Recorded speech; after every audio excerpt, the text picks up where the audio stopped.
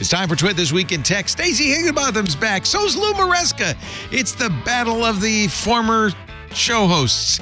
And sitting in between, Brian McCullough from the Tech Meme Ride Home, who is really an honorary Twit show host. We're going to talk about the Spotify car thing and how that represents a whole trend in technology of obsoleting things we love. We'll also talk about the NVIDIA Drive Thor, a chip with 2,000 TOPS that uses more power than 10 light bulbs.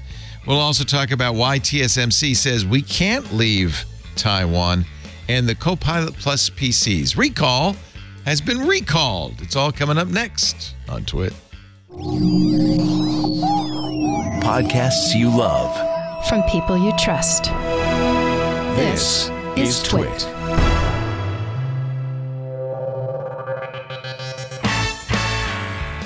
This is Twit, This Week in Tech, episode 983, recorded June 9th, 2024, Digital Snackwells.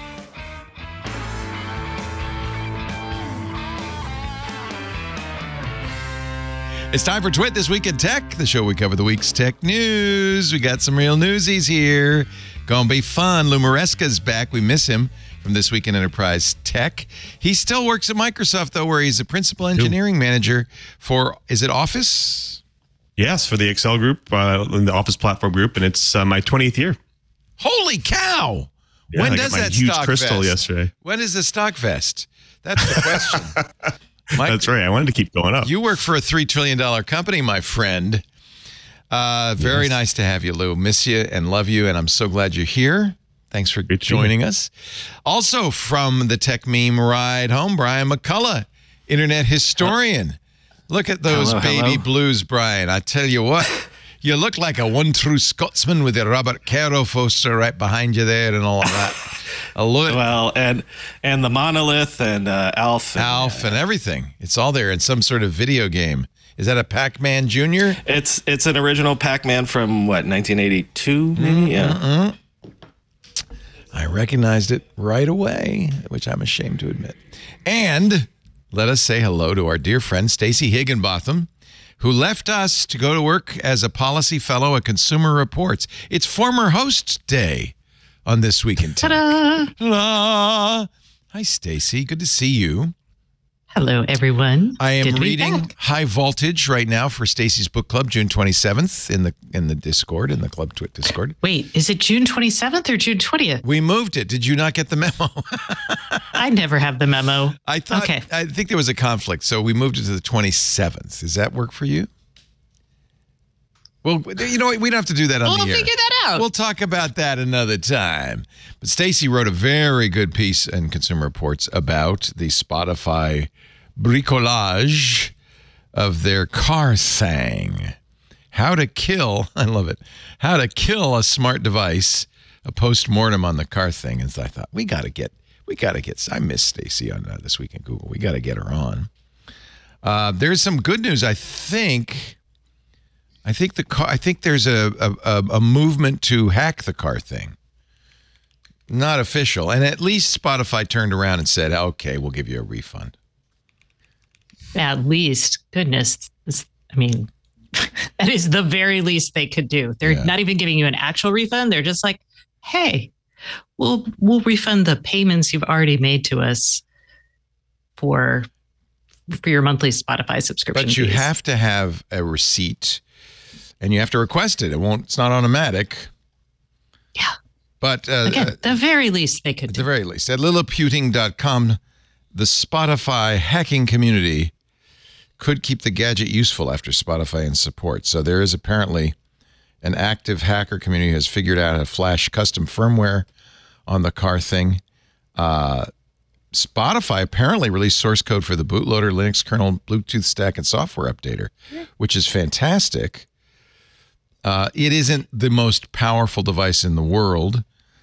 So it may be, maybe you could play Doom on it. I don't know. You could play Doom on everything. Well, and I would love to get some smart people's opinions on this, and yours too, Leo. No. And already figure out.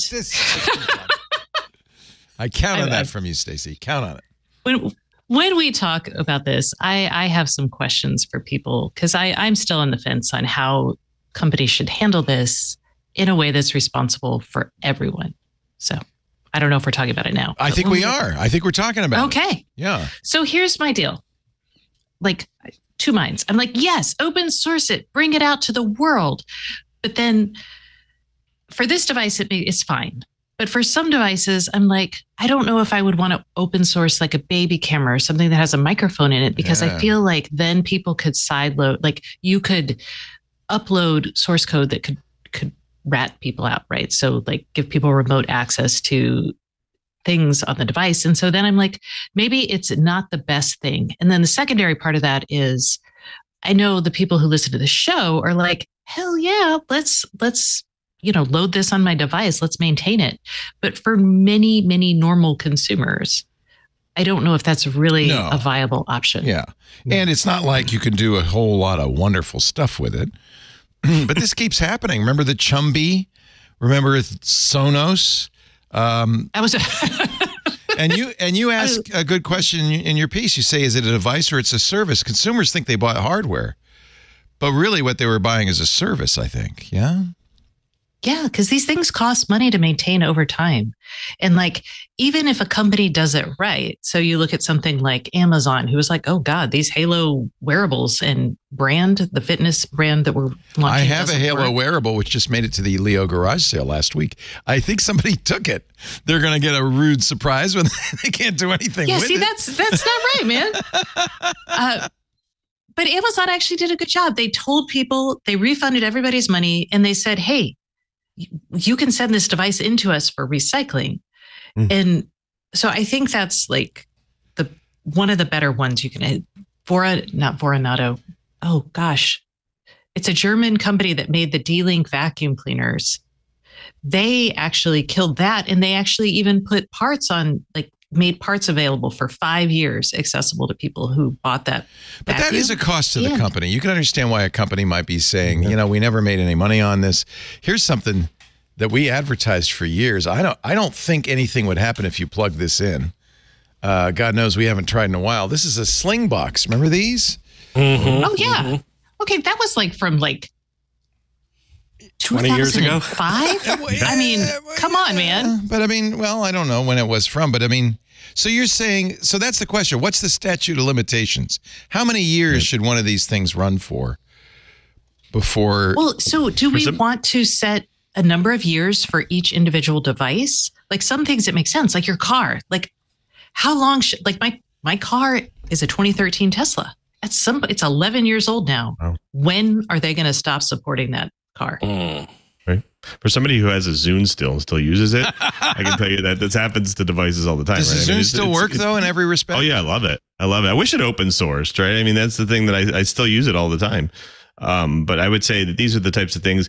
I think that Spotify, I think they did a really good thing for people, obviously, to make it available and give them money back and all that stuff. They did more than most organizations would do from a device perspective. Only after consumer pressure. They did it because people. Yeah. Right. Yeah. Right.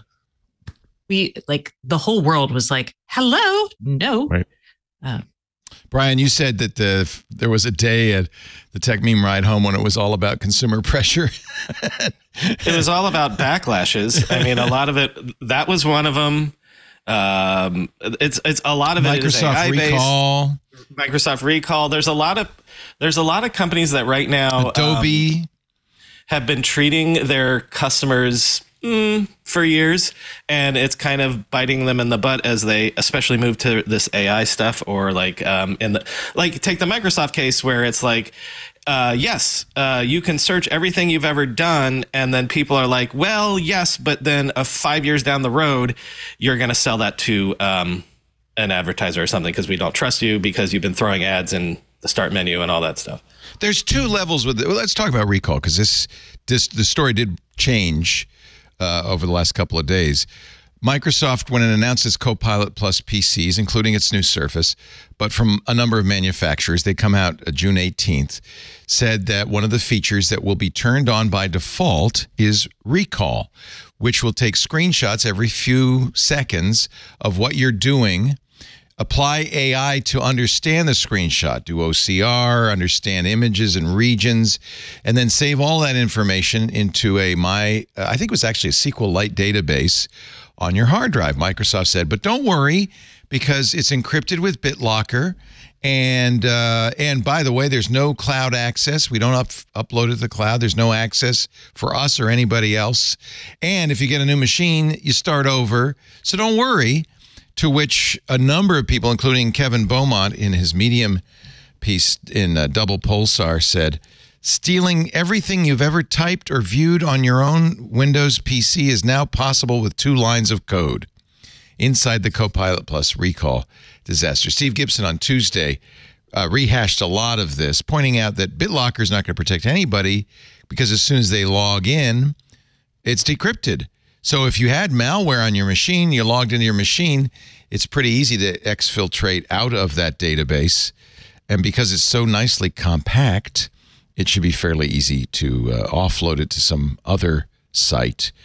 And then I saw a number of people who don't trust, like, as you said, Brian, don't trust Microsoft. So yeah, and like the point that people were making, which take this with a grain of salt, and obviously with the divide of nerds, lots of people take it with a grain of salt. But they were like, if Apple announced this, Apple has spent many, many years saying we believe in privacy. This is all your stuff, but they were saying, I think it was Windows Central that said Microsoft does not have that half a trust. decade of user trust. Yeah.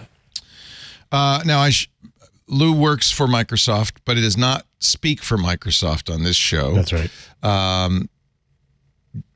The good before we get to your thoughts on this, I should absolutely follow up immediately with the fact that after a considerable amount of pressure and a lot of bad press, Microsoft said, "Oh yeah." And by the way, Paul Thurrott was at great pains to say this on Wednesday. I think he might have known Microsoft was going to do what they did.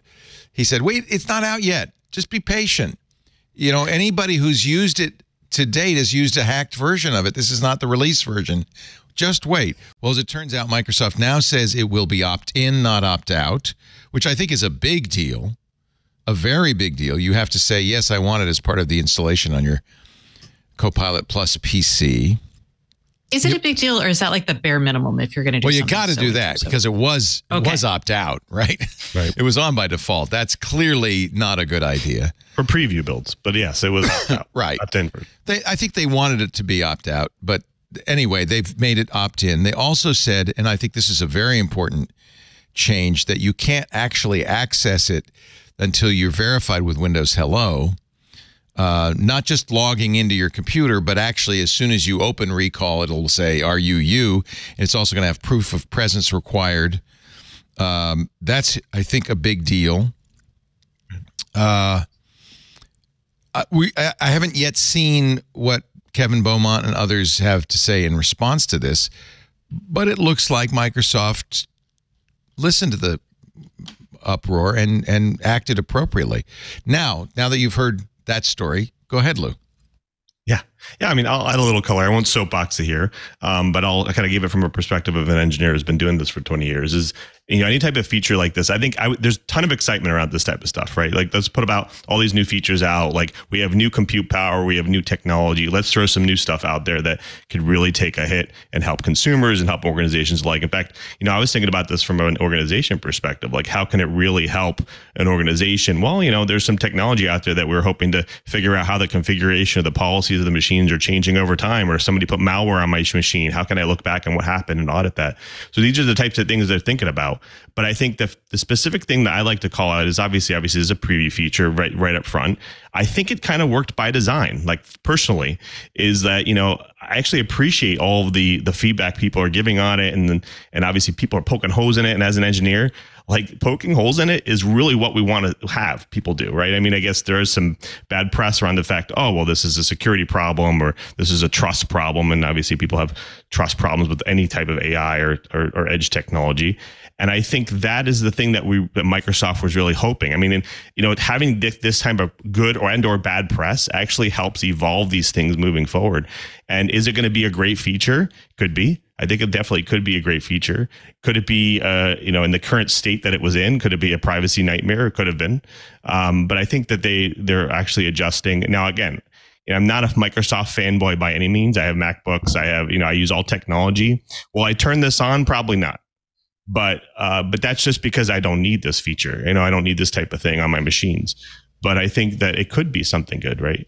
So I would say that I think by design this happened. I think that they now have their feedback. They now know what people want or don't want. And now they can adjust. Now the question is, how will the public respond to that? This is an interesting conundrum that all AI has, a problem that Apple has. I was going to bring up Apple because they're claiming, or Gurman is claiming, that whatever they're going to announce tomorrow is going to be opt-in as well. Like that's what I was going to say. Is the problem here that it's not just, hey, we have a new feature for our OS. This is a base level feature of our OS, which could change everything that you do with our OS. And so we're talking about a different level of risk, or just base level engagement, But welcome to the world of AI. And right. And the thing that's interesting to me about Recall is Microsoft was listening to its constituency, maybe in business, but in general, that said, hey, it would be really cool if AI knew everything about me and could answer questions about my day, what I have agreed to, what I'd like to do, and didn't pay as much attention perhaps to the paranoid, privacy-focused contingent. Apple, which pays a lot of attention to the privacy and the paranoid contingent, has, as a result, not had an AI strategy. It's going to be very difficult. It'll be interesting to see what Apple does tomorrow, because it's going to be a challenge. Apple already has a backup program that records everything you do and versions of every document. It's document-focused, not screenshot-focused. But nobody ever said that about Time Machine, even though it's doing that all the time. Right. I am going to subscribe. I actually ordered the limitless pin. This is from a company called Rewind.ai. Look at what Rewind does. Your AI assistant that has all the context. Rewind is a personal AI powered by everything you've seen, said, or heard. I've been using it for 2 years on my Mac. You see? So this is very similar. So I could see how Microsoft would say, well, see, people want this. Maybe they should have paid a little more attention to the security side of it. How do you like Rewind, by the way? It is. I use it less than I should not be paying monthly for it, is what I would say. It's $20 a month, isn't it? Every AI thing is $20 a month. I did order the limitless pin, with the thinking being this thing records all the audio around me at all times, right? And it's just a little clip-on thing. It has some interesting features to protect people from being recorded, especially required and legally in some states to be two-party states that they have to agree to be recorded. So it does voice printing and won't record a voice unless you explicitly say to that person, hey, Stacy, is it okay if I record this conversation? And then the voice print that says Stacy agrees, then it will start recording. I think this is cool. What? I think it is cool, but let's say you and I have recorded our conversations on this show. Obviously, I've agreed to record this. Right. But then later, we're having a discussion over drinks. As a reporter, I'm super sensitive to something like that because I talk to people publicly and not publicly often. And so you probably that's a shouldn't little get dodgy. Yeah. But I would never. This is the conundrum. This is exactly what I'm talking about. In every respect, these are, you also could agree as a reporter, it'd be nice to have everything you've done, every note, every interview you've done available to you for an AI to query would be useful. Well, except it wouldn't be, because if people go on and off the record all the time. So maybe I would have to manually color it red. Maybe they'll color it red when they say off the record. But it's not off the record if it's on a computer server. I'm sure there's a button you can stop it. All right, this thing is a bad idea, but the point is, I think people like the idea of having this data. Look, I want her. I want an assistant that knows everything about me, right? Until they experience it or they experience, like, in theory, it's awesome. You're like offloading all the crap tasks from your life to like an AI, right? Yes. Except that's not how the world works. And unfortunately, what people are selling us is like, you know what they're selling us? They're selling us digital Snackwells. This idea that you can eat all the crap you want and it's not going to have any effect on you. And then later we find out it's probably not good for you. So like, that's what this is. This is, in Snackwells, we're not a great cookie, right? AI experience right now is not awesome. So you're basically, that's what's happening. But we want Snackwells that are really good and good for you. No, but okay. So again, Leo, I just said that I shouldn't be paying for it every month because I don't use it enough. And to Stacey's point, and like that it's not there yet, and whatever. Like so, I use Superhuman for the email, and so there's AI summarization of my email threads, which is good when I get an email from a thread that I haven't looked at in 6 months, and there's 15 emails on it, and I'm like, summarize this. What were we talking about? Great. Do you know what's not great? Is here, we'll write the email response for you. If I'm going to respond in 2 sentences to an email, it's faster to just do that. And what I'm saying, well, you don't have to use it that way. Then can't you just use it to the summaries? Isn't that enough? Isn't that useful? I guess, but I don't use it enough. And what I just said with Rewind is I don't have to. What was that thing that I said to Leo 2.5 years ago? I don't do that sort of search enough. Maybe if I was a reporter, I would. What I'm saying is that if AI is all about getting rid of the rote, dumb work, and here's your perfect assistant that you always dreamed of on steroids, I don't use an assistant for that enough. At least at this point, and maybe I'm not doing it right. Okay, but, so we've identified a third problem. So number one, AI sounds like on the face of it, it might be useful.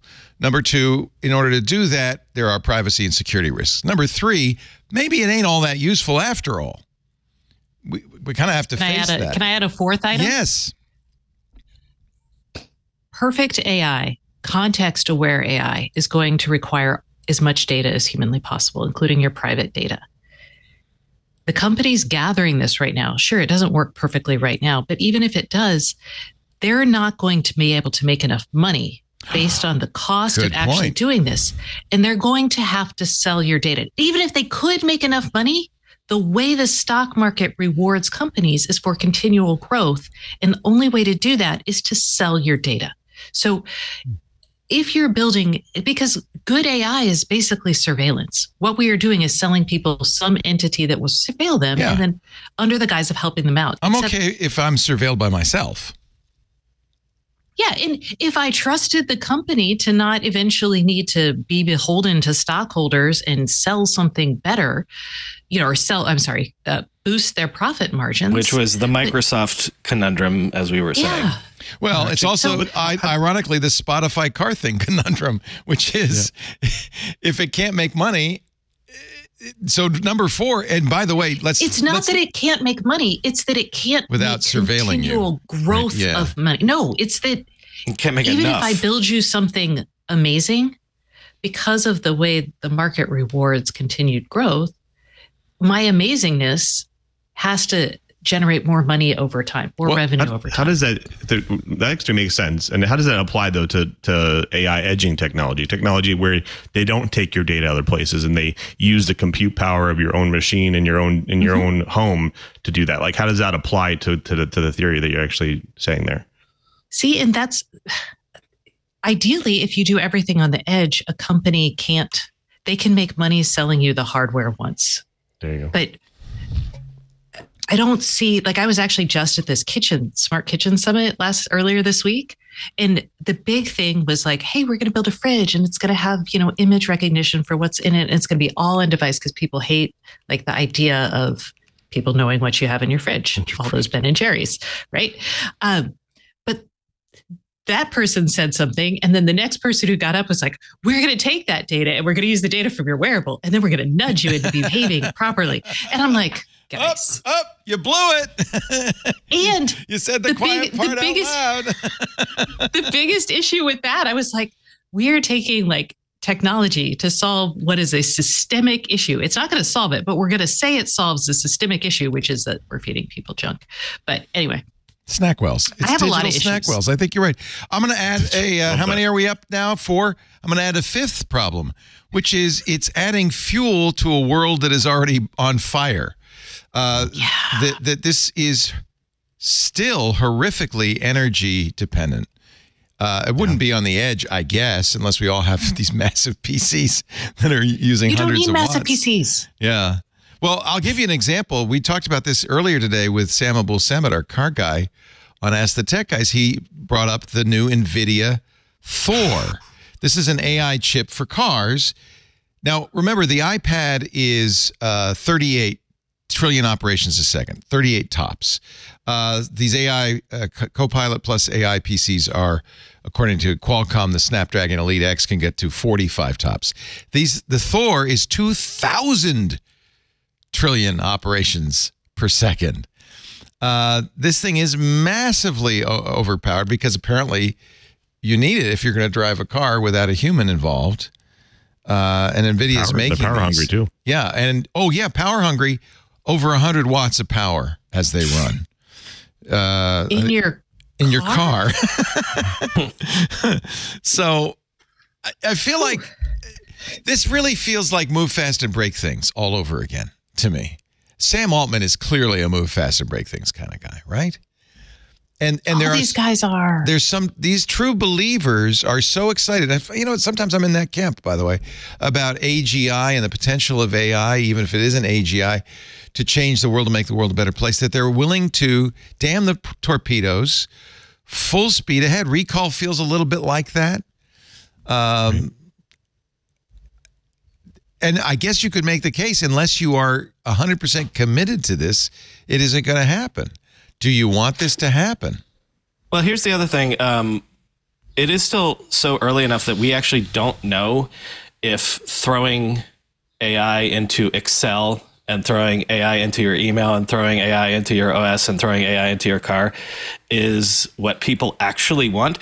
Like, I don't own any NVIDIA stock, but like there's been some articles out there about NVIDIA, $3 trillion company or whatever.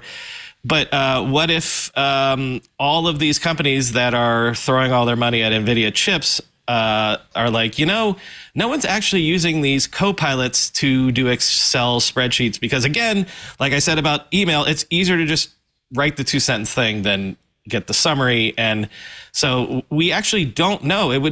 It's probably like a year out before we'll know if the actual usage of these copilots beyond like coding, beyond like I've heard a lot about stuff in the medical space, in the legal space of, this is obviating a lot of rote work, but is that enough for everybody? Yeah, and I think another interesting perspective here is I think one thing that, especially having worked on one of the copilots, I can say that obviously there's going to be the power users, the ones that can do things faster just by doing it themselves, and then there's the other users, we call them everyday Excel users, ones that people are not necessarily experts, or the fact that Microsoft has basically stuffed as many features as they possibly can in their applications, and people sometimes can't find them or even how to configure them. And so that's where these assistants come in. Especially, they've helped me over the years, actually. Or why do you need AI in Instagram? In theory, that's a great place to teach my mom that maybe she needs AI, but what would you do with that? Well, why do you need Amazon Echo in an electric toothbrush? And we don't. But Oral-B sold a $230 Alexa toothbrush and then pulled the plug. So it's not even an Echo toothbrush anymore. By the way, I'm looking at a kitchen with Echo-enabled appliances. Refrigerator, stove, microwave, and dishwasher. How long before the plug's pulled on that? I guess it'll still work as a dishwasher. Yes, and so I will say, just for everybody looking ahead, if I were still doing my newsletter, I'd be looking at this. But Amazon in April said they were going to stop giving credits to companies developing on Alexa and on the A platform. Interesting. So that stops at the end of June.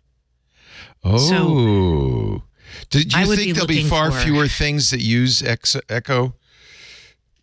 Yes, and I mean, Amazon is obviously still trying to figure out what the heck they should be doing on a money making side. I mean, they're talking about adding AI, and this is, I mean, all of this is marketing. Like, I've been doing this for 20 something years, and bless everybody's heart, we've had, I mean, AI on Instagram. That's what filters are. It's just computer vision, right? That's AI.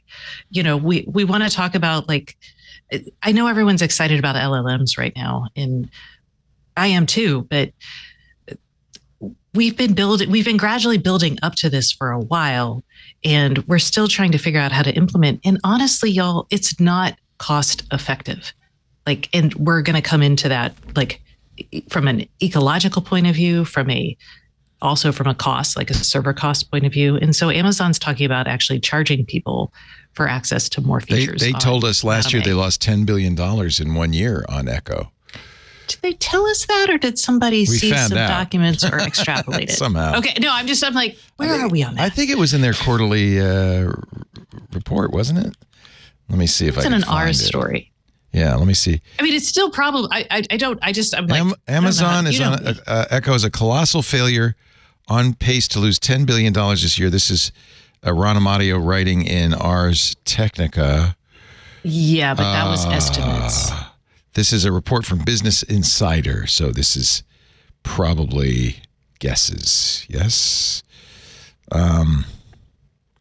No, but I don't think it's probably not far off. Let's put it that way. Yeah, it's totally plausible. Sorry, it's a plausible guess. No, I'm glad you clarified that. Yeah.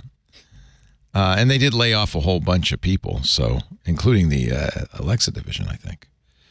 So, do you find that interesting that, again, the what I was saying before of we don't know that this will pay off for the Microsofts and the Googles and even the Apples of the world, but all of the I titled a show this week that was like, why are we still doing layoffs? And it is because everybody is increasing CapEx spending to make sure that they can service all of these AI needs. And so God forbid that your margins go down when you do that.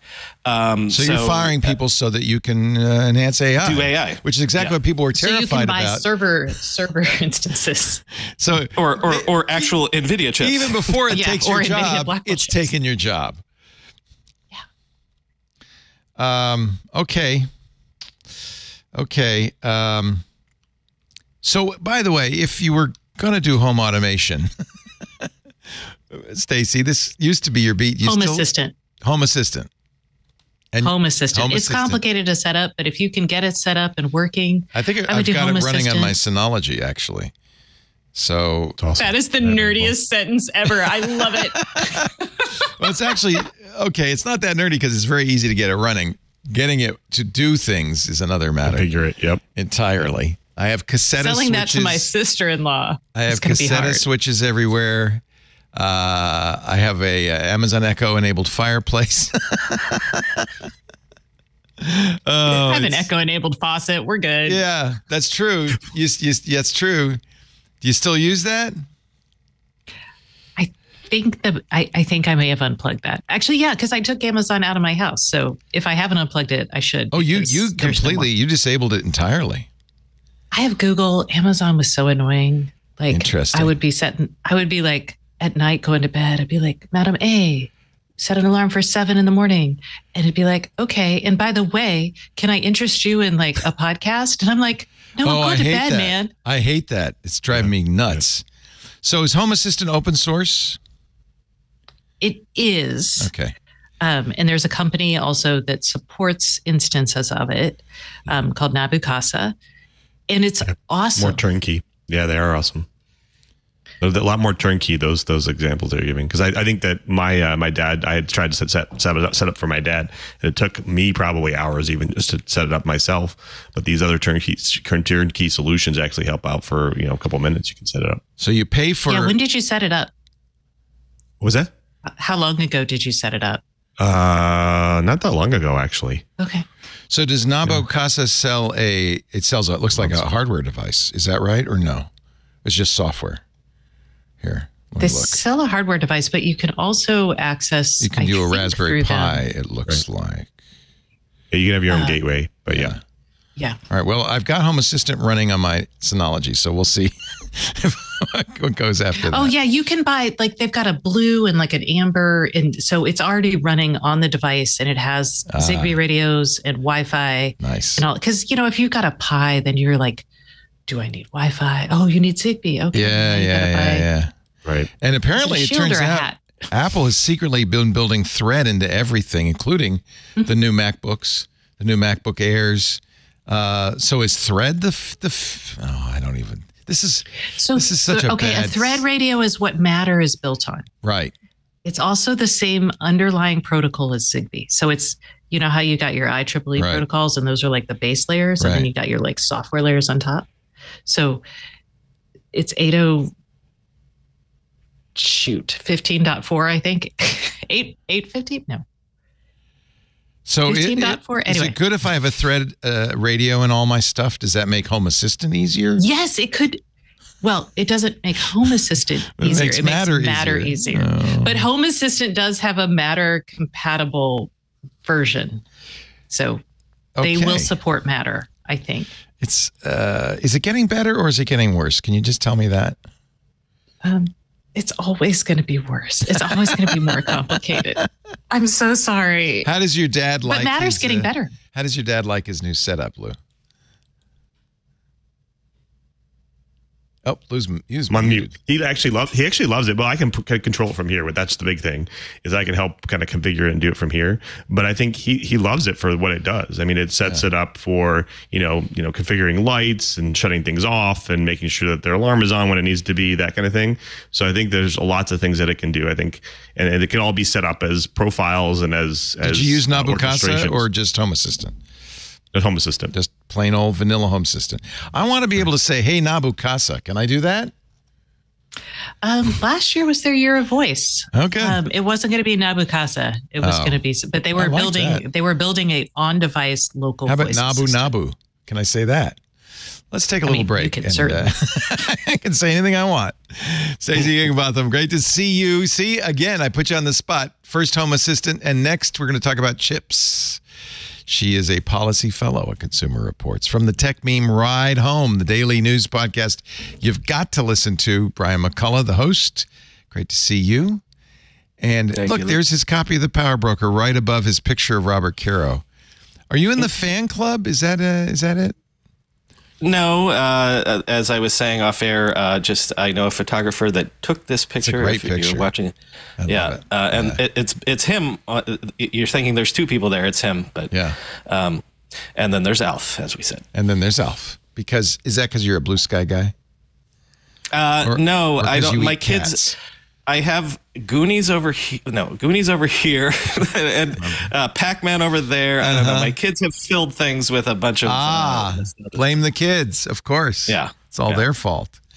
Yeah. And Lou Maresca, who has surprisingly little evidence of children around him, even though he has an infinite number of them. That's right. Yeah. They know to stay away from my office at this point.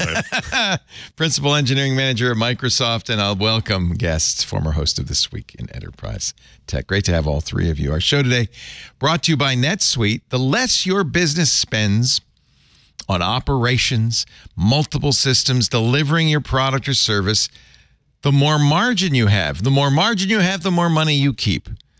In order to reduce costs and headaches, smart businesses are graduating to NetSuite by Oracle. NetSuite is the #1 cloud financial system, bringing accounting, financial management, inventory, HR, all into one platform, which means one source of truth. With NetSuite, you reduce IT costs because NetSuite lives in the cloud. It means no hardware required. It can be accessed anywhere. You also cut the cost of maintaining multiple systems because you've got one unified business management suite.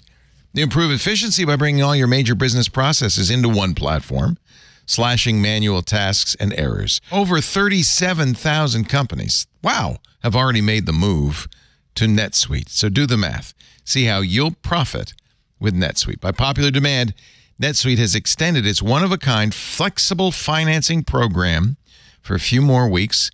Easy to do. Go to netsuite.com/twit. NETSUITE.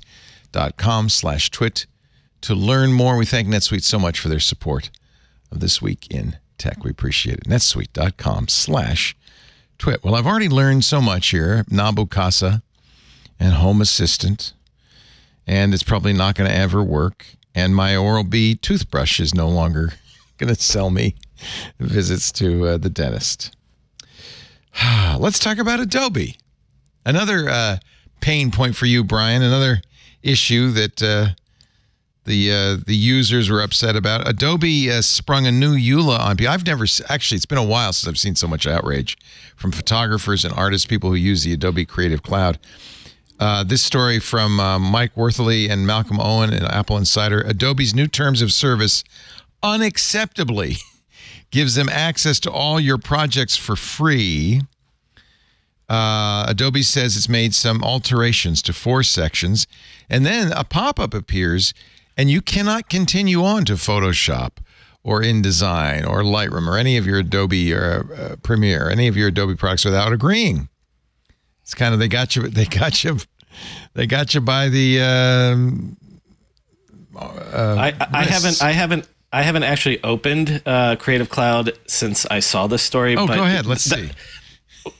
Oh, yeah, right. But actually, I will do that as I'm saying this. Yeah, I'm curious. But that's what. All right, that's what people were complaining about. Is that like, let's say you get hit by this, and the language says.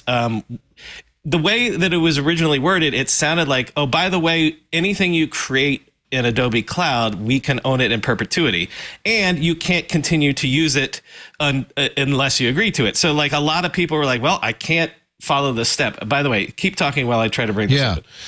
So the 4 sections include... Adobe has, quote, clarified that we may access your content through both automated and manual methods, such as for content review. By the way, these kinds of things pop up from time to time, Instagram and elsewhere, where it really is a consequence of being able to run a service that they have to be able to do some of these things. So sometimes people overreact to that kind of language. So what Adobe essentially said is, think about what cloud is. It's managed by them. It's a cloud service. And what they were saying was, in order to find CSAM stuff, or if you're doing, non-consensual pornography or whatever, we need to be able to manually go in there and search for that stuff. And what their response essentially in the end is like, that's what the terms of service meant. It was worded poorly. I did not get the pop-up. I wonder why. Okay, so the pop-up, people have reported, and is reported as Apple Insider says, further tells users that by closing the window, they cannot continue to use Adobe apps and services, and offers a single blue button to accept and continue, agreeing to the conditions. Maybe you already agreed to it and you forgot. But the worst one, according to AI, Section 2.2, our access to your content. Already there's a problem. Includes verbiage that Adobe may, quote, access, view, or listen to your content through both automated and manual methods, but only in limited ways and only as permitted by law. Maybe that's CSAM. I think there's some concern because we know Firefly, which is Adobe's AI, generative AI solution, did in fact use content from the Adobe Cloud to train on it, I think, right? Well, so that's the other thing, is that in this current AI environment, a lot of people were like, oh, right, are you saying that that means if I say yes to this, you can train on my content? And at that point, no, and again, here's the pop-up that people saw. That I don't know why you didn't see it, Brian. But I don't. I've opened Premiere, everything. It didn't show up. You subscribe to the Creative Cloud? Yes, I do. I do. Okay. Benino, did you see it? Because we use Creative Cloud. We use Premiere for editing. I don't remember seeing it. Yeah, maybe. Okay, maybe this. Maybe Adobe's. I don't know what's going on. Maybe this is a tempest in a teapot. But there were certainly a lot of people. I saw people all over social saying, "Well, I guess this means I'm moving to Affinity Photo or one of a variety." There was even an article. All the replacements for your Adobe apps out there. So in the end, their comment was, Adobe does not train Firefly Gen AI models on customer content. Firefly generative AI models are trained on a data set of licensed content, which, by the way, I would argue, Leo, as far as I know, they've never they've never trained on Adobe was always very careful to say that it was either public domain or licensed content. Creators, that was one of the things creators really approved of from Adobe. So the first statement that Adobe issued was, Adobe accesses user content for a number of reasons, including the ability to deliver some of our most innovative cloud-based features, such as Photoshop neural filters and remove background in Adobe Express, as well as to take action against prohibited content. Adobe does not access, view, or listen to content that is stored locally on a user's device. Note, however, there's nothing about training AI. Thursday night, Adobe clarified. Access is needed for Adobe applications and services to perform the functions they are designed and used for. This is the cloud, right? Opening and editing files for the user, creating thumbnails, or a preview for sharing. Access is needed to deliver some of our most innovative cloud-based features, such as Photoshop neural filters, liquid mode, or remove background. I hate it when they put promotional copy in explanations. That's a mistake, Adobe. Stop it. It's not innovative. It's just a service. For content processed or stored on Adobe servers, Adobe may use technologies and other processes, including escalation for manual human review to screen for certain types of illegal content like CSAM or other abusive content or behavior. And then they specifically say, quote, Adobe does not train Firefly Gen AI models on customer content. And this is probably the most important, Adobe will never assume ownership of a customer's work. So is this just another case of people getting all upset about nothing? Well, I wouldn't say that, because I think that people are right to be very defensive in this. Everyone's selling our stuff to train AI models. But again, what this was about was the Adobe Cloud portion of it, right? So that if you are making bad images and you're uploading it to their cloud, they're saying the government might come to us and in the same way that they would come to Google or whomever to say there might be some CSAM or terrorist stuff in there. I think that's what the terms of service was. The problem is that it's completely tied to a creative product, which is like, so you're saying that my content, you're going to scan it every time? Well, they're saying if you're uploading it to our cloud, we have to, and that's why the terms of service were changed. Isn't this why Apple got a lot of heat for proposing something similar? I guess it was because it was on your device that Apple got the heat. I mean, every cloud provider does this, I believe. They scan for CSAM, mostly using the NCMEC database. They're looking for hashes, matching hashes, as opposed to actually looking at your images. That's why they say we escalate to human intervention sometimes, and that's if it matches, if the hash matches. If our algorithm says it, then right. We'll send it to a human. And right. And by the way, if you think about it, Adobe is like literally the front line of that. Right. Like if you're creating bad content like that, where are you going to do it? Right. So are we all okay and everybody should stand down? No, I would say in this AI moment, always be wary of the terms of service in terms of where be it Reddit, be it Adobe, be it Apple, eventually, be it comments on the New York Times. They're going to sell your stuff to train AI probably tomorrow. Yeah. I feel like consumers are going to take, there's two ways this can go. Consumers are, there will be the backlash, right? Not just against like these terms of service, but also like they're going to start placing a higher priority on things that aren't connected to the cloud because they've recognized, and the companies have shown them that you can't trust them. You can't trust it to work the way you want it to. You can't trust that your data is going to be safe. Basically, tech firms have really screwed up in the last like 20 years. And they've been chasing the next new thing and the next hotness instead of actually establishing trust and reliability. And I know I sound like a million years old, but like as they're putting tech in more, it was fine when it's like a phone or a computer, but now it's everything. And we're becoming very leery of it. The Wall Street Journal just had a story like earlier, I think it was this week. And it was like, people don't want to buy new cars because they're worried about the technology and touchscreens in the new cars. Like, that's not an unusual thing. That is really the story of this whole first half of the show, is I thought you were going to say first half of this decade. of life. Well, that too, but a growing distrust of the tech sector. And you're seeing problems in government because of it, but you're also seeing problems with consumers because of it. And some of this is that we kind of were sold a bill of goods that the internet could be free. And what we weren't told is it's free, but it will require a massive invasion of your privacy to make it free. And you know what? Also, I think it is, and actually, Stacy can speak to this way more than I can. But don't you feel like, as a consumer, it's the lack of control?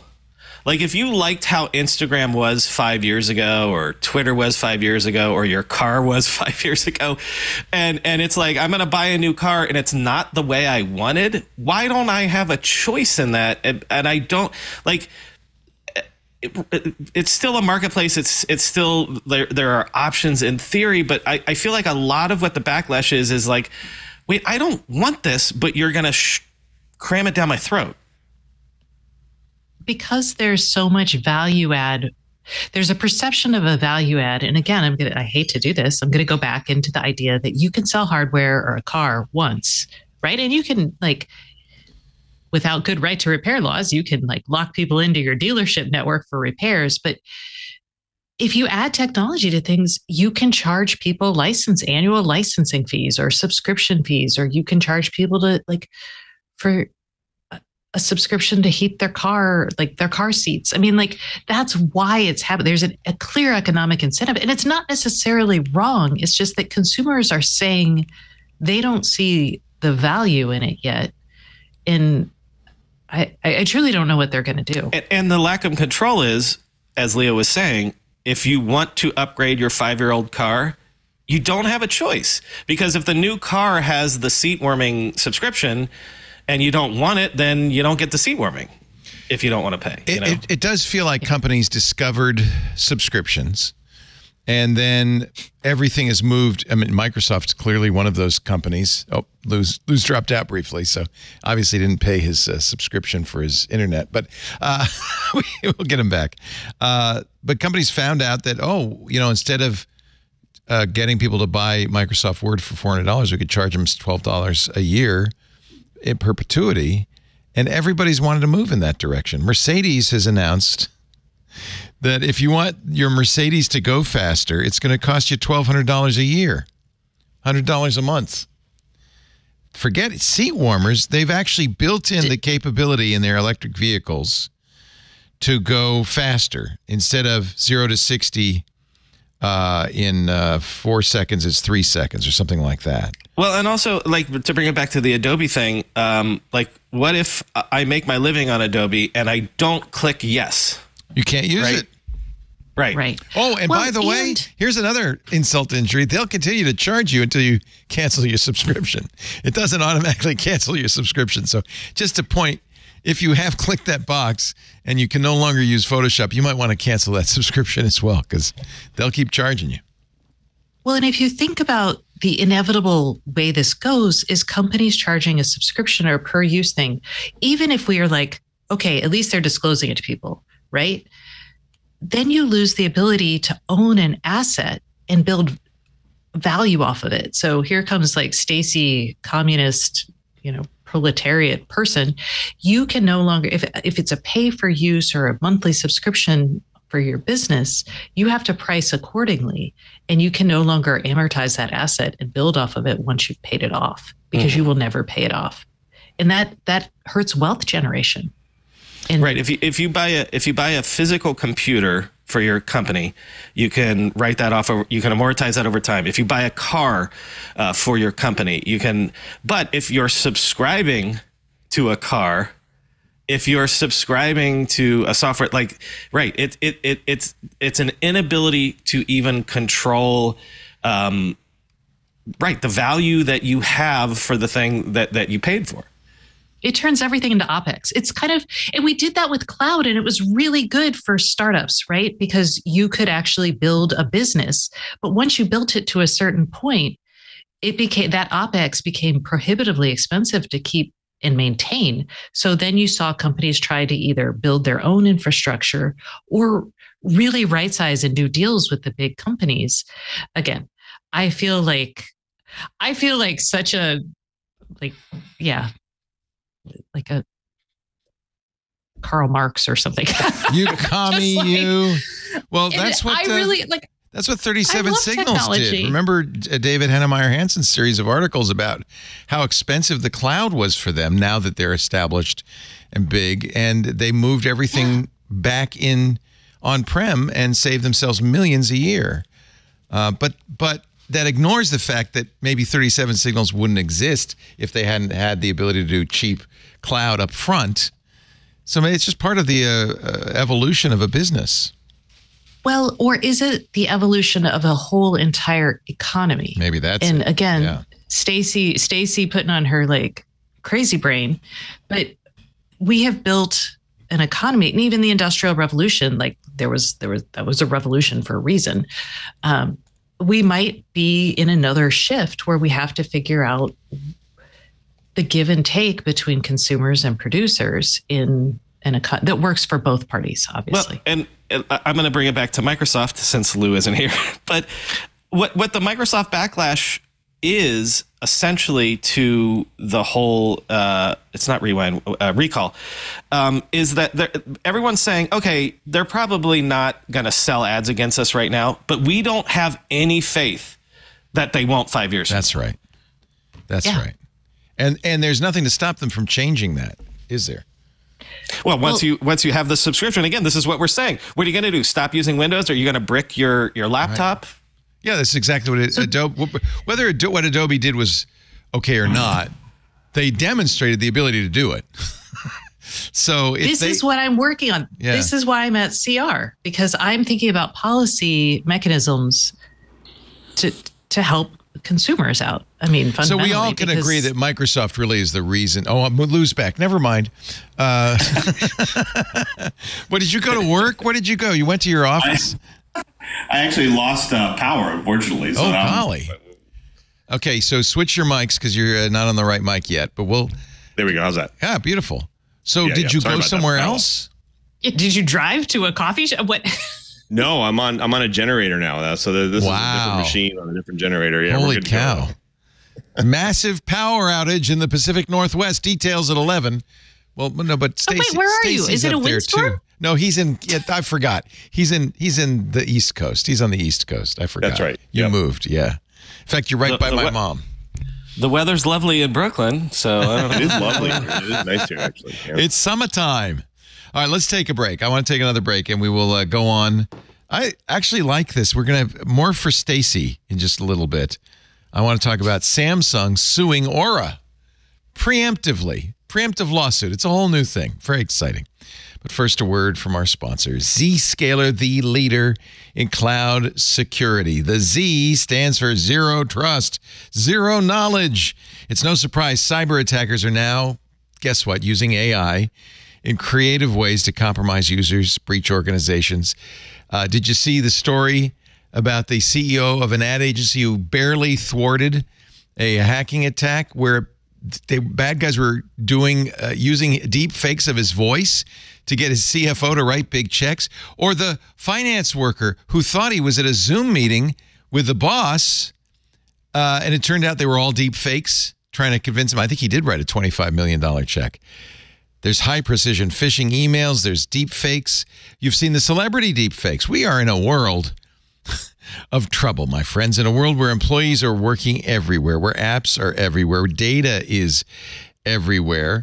A lot of companies say, well, I got a firewall or a VPN, but that's failing to protect organizations. They're just not designed for these distributed environments and AI-powered attacks. In fact, firewalls and VPNs have often become the attack surface. In a security landscape where you must fight AI with AI, the best AI protection comes from having the best data. Get this, Zscaler has extended its zero-trust architecture with powerful AI engines that are trained and tuned by 500 trillion signals every single day. But that's what it takes. That's what it takes. Zscaler Zero Trust Plus AI helps defeat AI attacks today by enabling you to automatically detect and block advanced threats, discover and classify sensitive data everywhere, generate user-to-app segmentation to limit lateral threat movement, to quantify risk and prioritize remediation. Oh, and yeah, generate board-ready reports because, well, they got to write the checks. Learn more about Zscaler Zero Trust Plus AI to prevent ransomware and other AI attacks while gaining the agility of the cloud. Experience your world secured. Visit zscaler.com/zero-trust-AI. They're doing it right. zscaler.com/zero-trust-AI. We thank Zscaler so much for their support of This Week in Tech. So I wore an Oura ring for a long time. I think, Stacey, did you have an Oura at any point? I really like these. Tried it. My husband just bought another one, or he just bought one for himself after years of not being a wearable It does sleep monitoring. It's you put it on your ring finger, not your ring finger, your forefinger usually. What do you call that? The pointer? Your index finger? Index, thank you. That thing, the one in the front. And then because it's on your finger, it's actually very good at heart rate. Can measure your temperature very easily. Is good for a sleep monitor. Well, you may have seen that Samsung expects to ship a Galaxy ring sometime in August, and they're so worried that Oura is going to sue them. They sued first. Interesting approach. I guess Oura has been somewhat aggressive in filing patent lawsuits. Yes.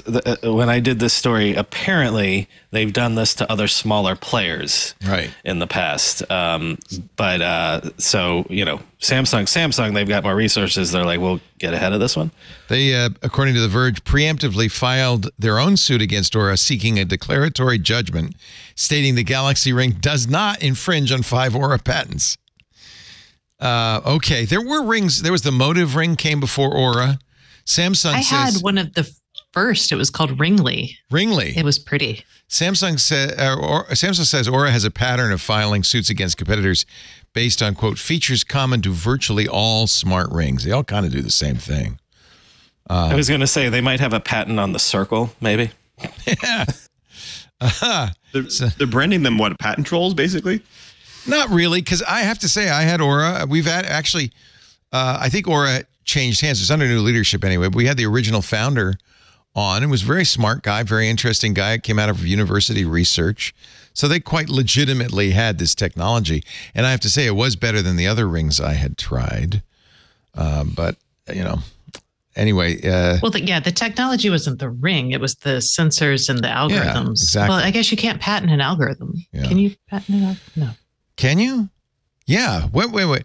Didn't this go to court? Isn't that copyright? Yeah. Didn't this go to court? I can't remember. Something about JavaScript and Google? Yeah. I can't remember what the outcome of that. I think Google won that one. I think Oracle lost. So I'm going to say no, you can't patent an algorithm. But I might well be wrong. I'm like, I don't know if I'd say that so definitively, but yeah okay. Anyway, so we don't know what we're talking about. That's right. And why should that be any different than anything else? Sorry. Yes. Okay. Moving right along. Here's some other things I don't know what I'm talking about. Tech Radar. I watched NVIDIA's Computex keynote, and it made my blood run cold. John Leffler. This is an opinion piece, but I thought it was an interesting point. Now, everybody has been praising NVIDIA. In fact, this is the week that it actually eclipsed the market worth of Apple, right? It's a $3 trillion company when it comes to market cap. John Leffler writes, I don't think NVIDIA CEO Jensen Huang is a bad guy, nor that he has nefarious plans for NVIDIA, but the most consequential villains in history are rarely evil. So he's saying, and this is kind of what we were talking about earlier, that NVIDIA is full speed ahead with things like Blackwell, processors at huge amount of energy. And he's saying this is not the time for us to be melting any more glaciers. Interesting. He calls NVIDIA's Blackwell nothing short of a doomsday device. It even looks like a damn skull, he says. He's not wrong. And he said, there's something that Huang said that shocked me. NVIDIA's Blackwell cluster, which will come with 8 GPUs, pulls down 15 kilowatts of power. 15,000 watts. That's 1,875 watts per GPU. Wow. And put it into perspective. Cloud services in order to run these AIs are tens of thousands of GPUs. So 15,000 watts, 8 cores.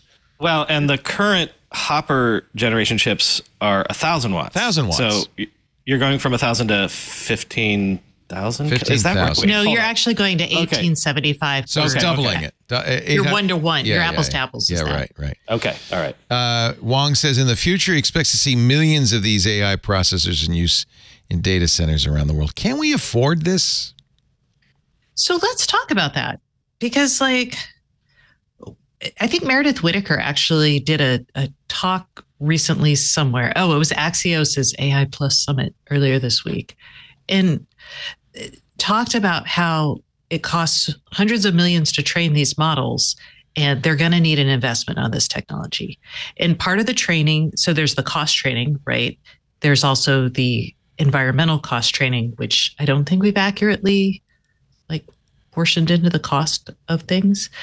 And we are basically spending a lot of money, and we see this a lot. This is what we have when we have a lot of capital going into something, but we had a lot of money going into stuff that people haven't been willing to pay for, Brian was saying earlier. So it's a little bit like going all in when you've got 18 showing.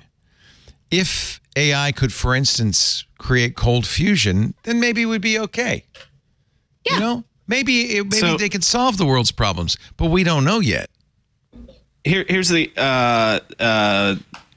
I've been furiously looking for the story that I did a couple weeks ago, but so if you think of the U.S. utility grid, it's generally stable and has been going down in terms of if you're Con Edison or whatever, and you're planning out 15 years because it takes a decade to spin up new plants.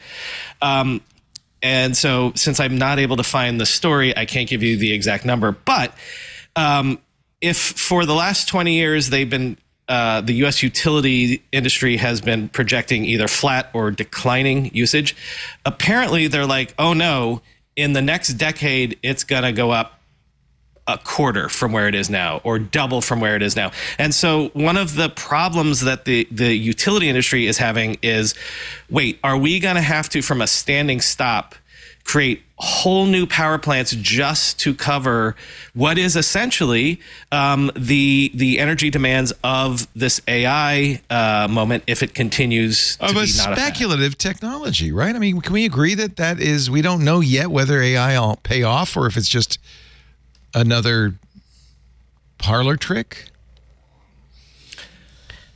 I mean, yes, and well, we don't know if it's going to. It's we don't know if it's going to pay off. But like all good technology, the benefits will happen when it becomes basic infrastructure and we can build things on it. Right. And these companies are in a fight to the death to make sure that doesn't happen. And I get it, but we've basically spent all of our R&D, we stopped investing in that kind of basic infrastructure technology, and we've handed over to these companies, and they're doing it, and they're bidding up for the scientist. I mean, it's not very efficient. That was a good yes, and is the improviser's prayer, right? So, by the way, it's the Odd Lots podcast that did a recent episode on this and how they're struggling to figure out, because again, if you are a Con Edison or what's out there in California, PG&E is California, yeah. So if you need to spin, let's say that your if you're projecting that your energy needs will go up even 30% over the next decade, that will require however many plants. You have to plan for that years ahead of time. Now. Yes. Yeah. Yes. Okay. That's also the problem in terms of this is ironic. And we're saying, is AI a fad? But there is an argument out there that even if AI is not a fad, there is a gating mechanism that could happen because we already know that it's hard to get a hold of the chips to do the compute. But also, what if you can't get access to the compute because, forget now getting your hands on H100s, what if you can't actually get access to a cloud data center because there's not enough of them and or the energy cost of them is too exorbitant. So again, some of the people speculating that, like, if you're an NVIDIA investor, you should be concerned about the fact that there could be a ceiling to this that is beyond your control. Well, I think the companies that are driving this have already made their bet, haven't they? And they don't want to be the ones that can't build the power plants to do what they want to do. Of course, Jensen Huang doesn't have to worry about it. He doesn't have to use the chips, just make them. He just sells them selling as the fast picks as he and can. shovels. Yeah. Yeah, but also coming back to the idea of But if you're tech Google platforms or Apple laying or people Microsoft, off, why are your capex going up? It's not just buying chips; it is building out these data centers, and so that's why you're laying off people to make sure that you have the margin space. And climate change is totally threatening a lot of these data centers. Like, one of the biggest innovations probably of 10 years ago was everybody was like, oh, let's use hydropower to power these data centers. This is why they're in Oregon, they're weird places. So air cooling and hydropower. Air cooling actually did not turn out super well, but hydropower, cheap hydropower is amazing. But we are losing our snowmelt, and thus we are losing oh boy, the it was like the rivers that flow through the dams that generate the hydropower that's super cheap. Have you noticed that all of those chip plants, not all of them, but a lot of them that get announced are always in Arizona?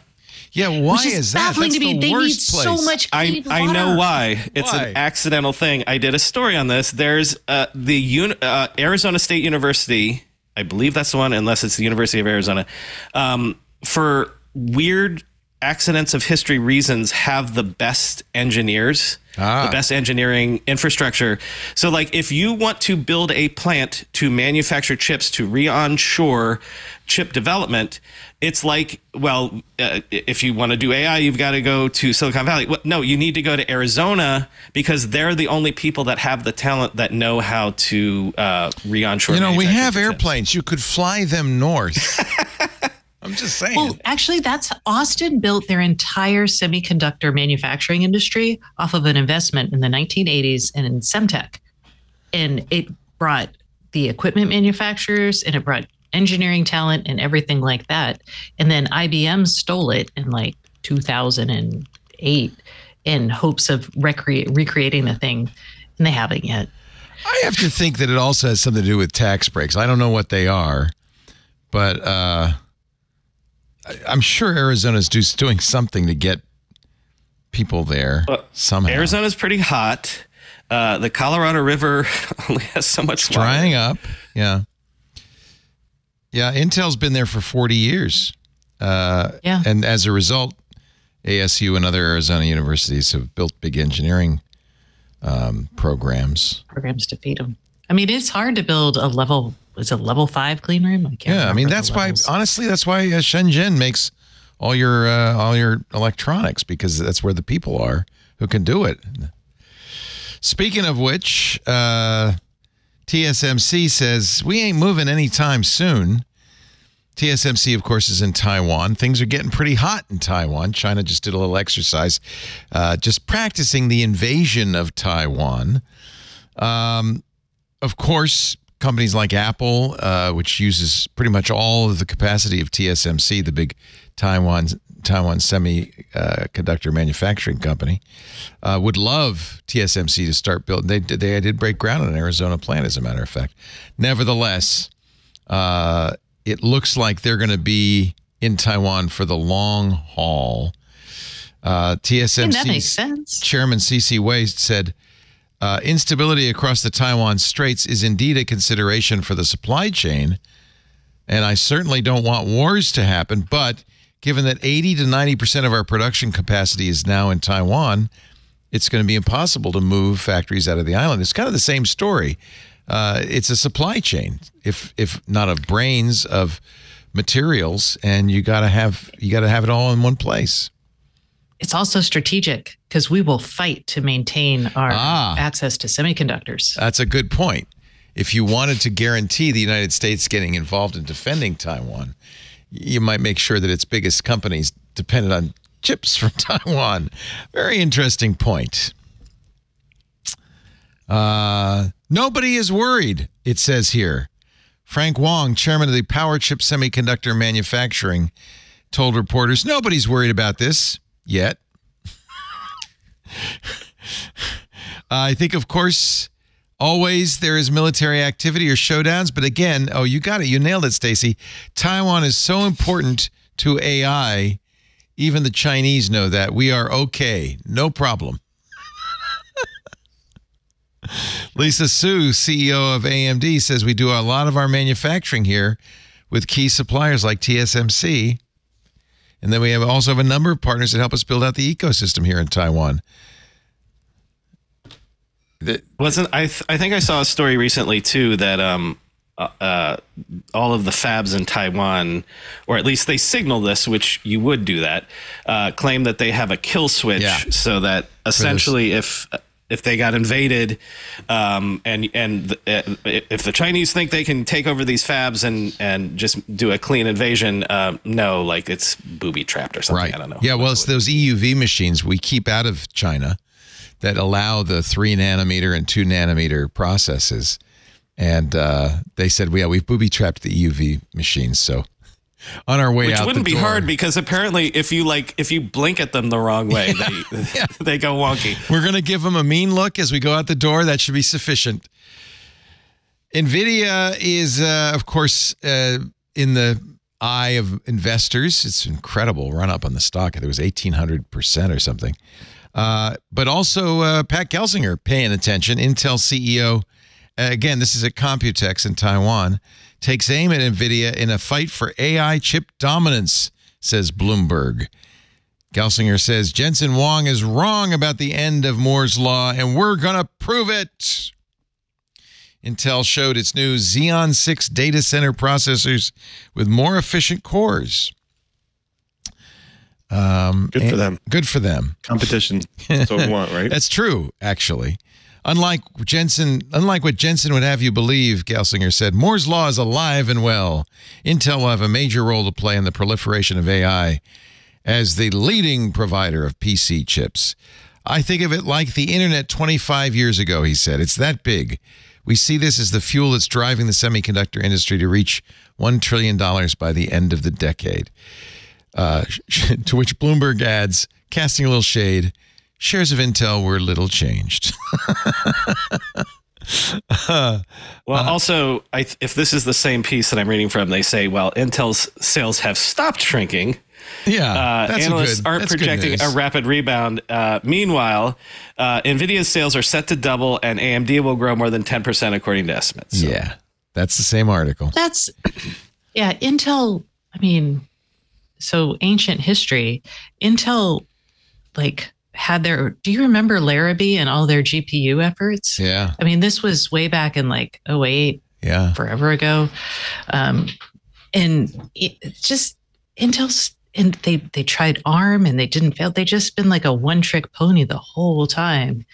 But I also feel like when you say chips to normal people, and the stock market's kind of normal people, they're just they're all the same thing, but they're not. Graphics chip versus a CPU. Right. I mean, there's always going to be a role for CPUs, right?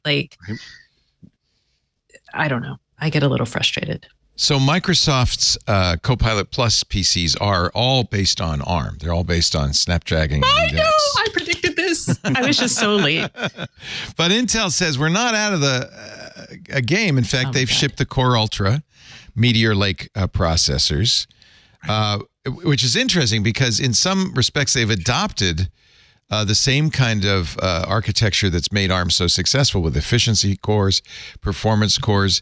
They're now putting NPUs in their processors. And at Computex, they talked about Meteor Lake's successor, Lunar Lake, its next laptop chip, which will come this fall. They are ditching their TikTok cadence, this article in The Verge says, for a whole new system-on-a-chip design that triples the size and more than quadruples the performance of its AI accelerator. They're claiming 40 TOPS, and they say that's just the beginning. So just as you say, the end of TikTok? The end of TikTok? Well, at least for this round. But just as you're saying, Luke, competition is good. It's good to have companies trying to beat each other at this game. But they're taking a playbook out of AMD. If you think about it, they're trying to bring the price performance model down so that NVIDIA looks expensive, but then also try to match the performance in some cases, especially at the edge, that NVIDIA can do at the consumer and the prosumer levels, and then make sure that their costs are lower. So that's how they will gain market share. I think it's a good model. They're also throwing out hyper-threading, which was for a long time their secret sauce, the ability to run a single chip to run multiple threads. Apple doesn't have hyper-threading. Is that a memory bandwidth thing? Was hyper-threading memory I don't bandwidth? know why they're getting rid of it. They're doing low-power cores, efficiency cores, performance cores, but no hyper-threading. They're also following Apple's playbook and I guess Qualcomm's playbook by putting memory on the die. No separate memory chips, which is, I guess, good because you've got a hyper-fast LPDDR5X memory, but bad if you want to upgrade. I think they're probably making the calculation, as are other manufacturers, that people aren't going to upgrade anymore. They're just going to buy what they get, live with it until they buy the next thing, right? The idea of putting... So mad about that. Really? You want to put RAM in your computer? I do. Well, I just bought my kid because they're going to college in the fall. So I bought them a new MacBook and I got the M3 only to find out this week. Oh, I'm so sorry. I know. I'm so pissed off. And I'm a chip reporter. I should have known. It's fine. Don't worry about it. I have an M3, M2, and an M1, and I can't tell the difference. I can't tell. They're all the same. They do video editing type stuff. And I mean, they'll be fine. Anyway, they'll be fine. Trust me. I'm sure they'll be fine. But will they be fine for 4 years? And yeah, we did. Oh, I know how you feel. I spent $5,000 on an M3 Max laptop, MacBook Air, thinking, oh, this is future proofing. And then basically Apple has said, yeah, that M3, that was an interim product that we really didn't have our hearts and souls in. We're going to the M4, kids. And in fact, this will be interesting. We're going to talk about it in a little bit, but Apple tomorrow will make some announcements at the Worldwide Developers Conference. We'll be covering that at 10 a.m. Pacific. Micah Sargent and I will talk about the keynote. And the rumor from Mark Gurman is no hardware, but I do notice big price drops on all of the Apple laptops this week. So I'm wondering if Mark might have missed that one. We'll talk a little bit more about that in just a little bit. Before we leave Intel, anything else to say? Has Intel finally found their secret sauce? Have they got their mojo back? No. They deserve to limp along in this. I like Pat Gelsinger, but Intel is such a I hate that. I don't like that company. It sounds like it's a little personal for you, Stacy. Yeah. No, they're just so. They're like a big hammer. And when you come after them, they're just they hammer you. And they could be like a little herding dog that's cute and herd you in the right direction. But they're like, bam. And yeah, I don't like their rationale, according to Intel, for dropping hyper-threading is that it eats more power and real estate than it's worth. They said adding more cores is slightly more die area than the doubled portions of circuitry need to make hyper-threading work, but the E cores are so compact and capable now, the efficiency cores, that hyper-threading simply no longer makes sense. I could buy that, yeah. I have a price performance per watt is key. Right. And that's where Intel really has kind of been a laggard. It's had the performance, but it's the per watt that it's problematic. Well, because, that's how ARM ate their lunch and how NVIDIA ate their lunch on graphics. Even if you're graphics processors, but hyper-threading was their parallelization. Lunar Lake triples the NPU hardware on the die, offering up to 48 TOPS and better performance as well. It does draw a little more power, but Intel says it's substantially faster. That's kind of the story of Intel right there. Wi-Fi 7, Bluetooth 5.4 baked into the chip. 55% less time to wake up wireless when waking up the machine. I mean, look, this is good. They're trying hard. They're trying to play this game. And they're making changes faster than they probably have ever wanted to in the past. They've got part of the issue is most computers are fast enough. Yeah, that's the now problem. for all. That's what I'm saying about your kid's computer. It's fine. It's fine. Well, okay, the individual processors are fast enough, but accessing memory. How is much still RAM did you a get? big slog. I beefed it up to the max, which is Good. not a lot on Apple, but Did you get an Air or the Pro? I got the Air. Yeah, so that's 24 They don't need a gigs. Pro. 24 gigs is Yeah. fine. They're going to have so much fun making those Insta videos. And I don't mind that Instagram is going to make me watch a commercial before I see it. Yes, I do. I do mind that. I don't want... Instagram apparently testing cannot skip commercials, unskippable ads, according to TechCrunch. I hope this test fails miserably. On the other hand, if Instagram really blows it, that'd be good for me because I spend way too much money on Instagram ads. Now, Really? Like you buy things? Yeah, you know what happens? It's you. I'm sorry. I wake up. Yeah, it's me. You forgot, right? You stop working with me for a couple of months. You forget. No, I wake up. It's about 3, 4 in the morning. I think, I'll just scroll a little Insta, kind of calm down, go back to sleep. And then at my weakest, they hit me. And I end up buying knives and underpants and funny hats and Knives and underpants. yeah. Can you just save it for a day? No. I really No, because I look at it and I go, hey, this would be great. I want to know what the Venn diagram of Leo's ad profile is. Knives, underpants, and funny hats. Yeah, they all go together in my mind. Just imagine me in my underpants wielding a giant knife and a funny hat. With a sombrero on. Yeah, the yeah. sombrero. That's it. Any artist out there? Let's immediately No, get I'm on sure that. we'll get that in the club. I'm sure the Discord server's already asking. They're doing it. Yeah, you know how that is. I think I can see which ads I've looked at. Can I in Instagram? I think you guys taught me that on This Week in Google at one point. Well, anyway, it's bad. It's just bad. So if they do put unskippable ads, the question is whether I'll buy more stuff or less stuff. The ads. No, what'll happen is, since this is obviously copying YouTube unskippable Right. ads, is eventually they'll offer you a $10 a month subscription Premium. to go ad free. Oh, yeah. Premium. Meta says we're always testing formats that can drive value for advertisers because that's what we care about. With the TikTok generation, people are not going to stick around. They want so. to flick. You can flick ads on TikTok. You just keep going. But will they offer a paid version? Because they have to do it in Europe, right? Because the DMA. They can't. That's right. So maybe this is a way to push more people to subscribe. Right. And haven't you heard that YouTube Premium is reasonably successful? I'm not saying that it's, I pay for half it. of what. I have to because I can't watch those damn ads. Yeah. Once you, my child grew up not really seeing ads. And now that they're encountering them places, at first it was amusing to them. And now they're just like, of course I'm going to pay for this. This is a terrible experience. My kids are the same. They're like, what is this? What ads? They literally groan ad. I was like, yeah, I know. Imagine what my But this child is was the like. problem. By the way, is that the state of Texas made out of tongue depressors on your wall over there?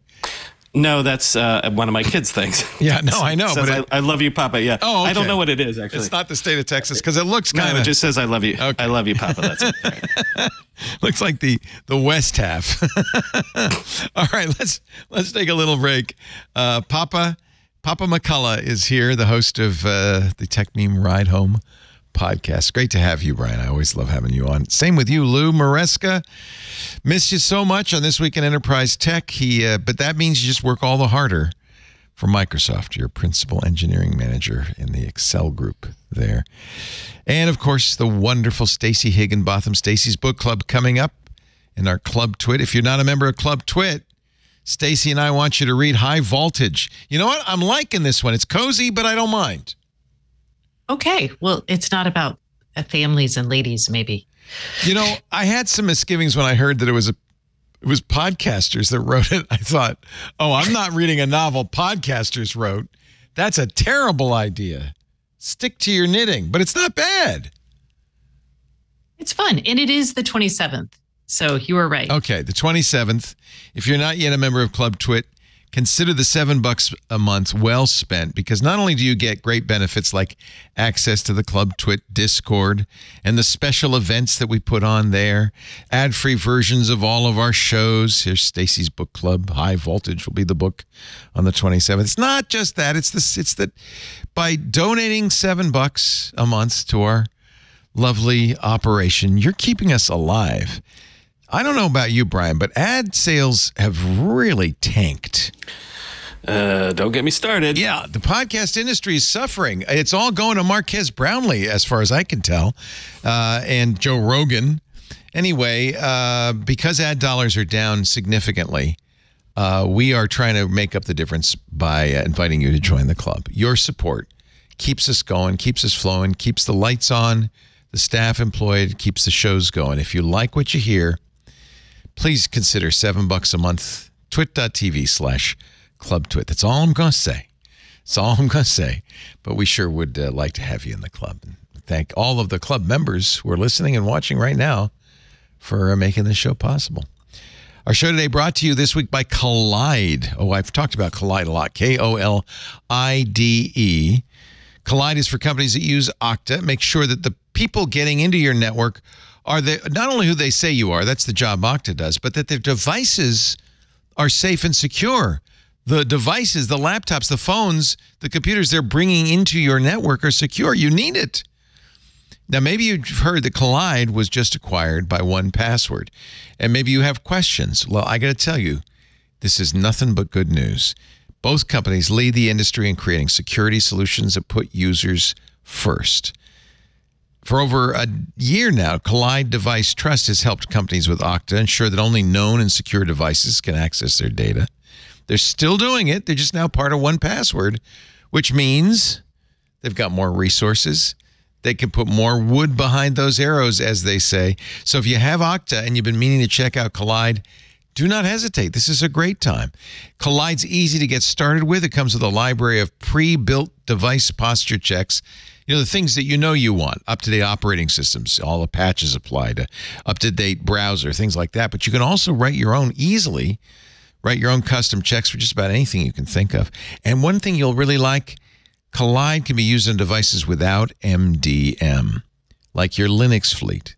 See all those guys with the tux flags marching into your castle, the contractor devices, and every BYOD phone and laptop in your company. And now that Collide's part of 1Password, it's only gonna get better. Check it out. Collide, KOLIDE.com/twit to learn more. Watch the demo today.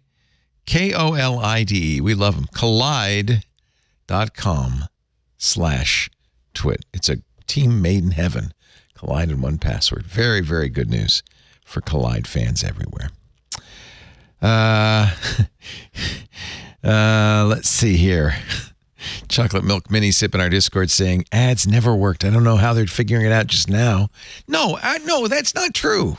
That's not true. Our ads work very well. That's not the problem. I think the problem is advertisers. I don't know. I don't quite understand what it is, but they just. Well, the problem is there's just ads in more places, and more places are selling us like cheap. I just saw Costco, United Airlines. Yeah. And they're all like, oh, let me start Walmart. They're starting ad networks based on your data. So we're competing with all of them. There's a million new podcasts every week. We're competing with all of them. We're competing with influencers, on Insta. And I shouldn't complain about that because my kid's an influencer, doing quite well, thank you. At least I don't have to support him anymore. But all the ad dollars are going from Twit to Salt Hank. I'm not crazy about that. It's also, it's just also the time. As there's people don't have as much time as they did. There's lots to do and lots to listen to, much more than there used to be. Anyway, that's life. That's fine. I'm not complaining. All right, let's talk a little bit. You brought this up, and I thought this was an interesting story, Brian. It starts with our friend at Daring Fireball, John Gruber. I don't know why I have a block. John Gruber. Gruber. You want to say goober. I want to say goober, but I don't. No, I love John. Interesting. He's talking about Mark Gurman's epic, he says, leak before WWDC. Gurman, in his Friday report at Bloomberg, he said it sounds as though he's gotten notes from somebody who's already watched Monday's keynote. Gruber says, I sort of think that's what's happened, given how much of this no one had reported today. The Bloomberg headline says, here's everything Apple plans to show at its AI-focused event. It's literally a bullet point list of like every feature, which again, you and I and people that do this for a living are used to getting like that level of detail from like what Google's about to announce or what Samsung's about to announce, but never from Apple like that. And if it is from Apple, it's always before hardware comes out because the supply chain leaks. But Apple does not leak. Apple has very good OPSEC. So interesting. Apple... Gurman, this is Gurman now. Apple isn't typically the first to embrace new product categories, but Apple found a way to make its mark in the iPhone, the smartwatch, the Vision Pro, even though they weren't the first. Now it looks to do something similar with artificial intelligence. Well, it's sure not the first. Apple's probably the last to the AI table, right? Oh, sorry, go, Stacey. No, you go. She just went, they're definitely not the first, which makes me wonder. So what John says in his piece is this is unusual, and to which I would say is Apple unusually desperate right now, because one of the things that I've said a couple times now is this WWDC is super important to them. It is. They want people to upgrade their phones and devices and cycles, but they're really playing to Wall Street tomorrow. Oh, that's interesting. But their stock is fine, right? I mean, what do you mean they're? Yeah, but worried? What if it could always be better? It could always be better, and also, what John and other people are whispering is, what if this is just like, a smarter Siri? What would that do to this thing? Right. Right. That's a good point. Apple stock has been pretty steadily climbing. I'm just looking at their chart here. They had a bad spring last year, but they've come back from that, and they are close to a peak, almost as high as they were. Actually, it was the spring of this year, almost as high as they were at the beginning of this year. So what I'm suggesting, John does not believe that Apple would intentionally leak this, and John's more plugged into Apple than I am, of course. But let's say you were more conspiratorial. You're laying the groundwork for after WWDC ends at 3 p.m. Eastern tomorrow, Wall Street being like, like, are they sort of like laying the groundwork for it not being, like it's almost like Wall Street would want an iPhone moment where it's like, not only are we doing AI, we're doing AI that no one else can do. And I don't think there's any way that's possible, because obviously they're just adding OpenAI's chatbots and integrating it a little bit into the OS. They're doing exactly what everybody else is doing because they're using OpenAI and Google Gemini. It's a good point. The stock market buys in the rumor and sells in the news. So you would expect a sell-off after a WWDC keynote. You usually do get a little bit of a sell-off.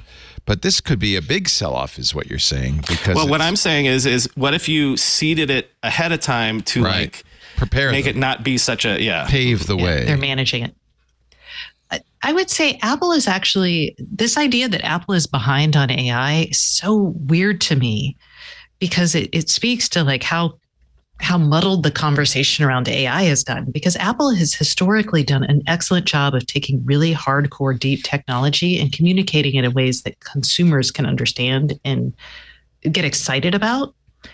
And the fact that they're behind on AI, I don't think is a problem it is a problem from a stock market perspective for Apple, but it also kind of is a big indictment about like the technological challenge of what AI is and how much marketing hype there is around it, that Apple's basically been doing this. And now Apple's like, God, we got to talk about freaking AI now. No normal person does this. Thanks, Sam Altman. So I don't know if are they behind on LLMs? Maybe. We don't know because we don't hear from Apple doesn't leak like everybody else does. So there's no way. They hired John Giannandrea away from Google. Right. Yeah. But there's no way they'd be doing a deal with other people if their LLMs were ready enough. Because again, they would want to do it on device.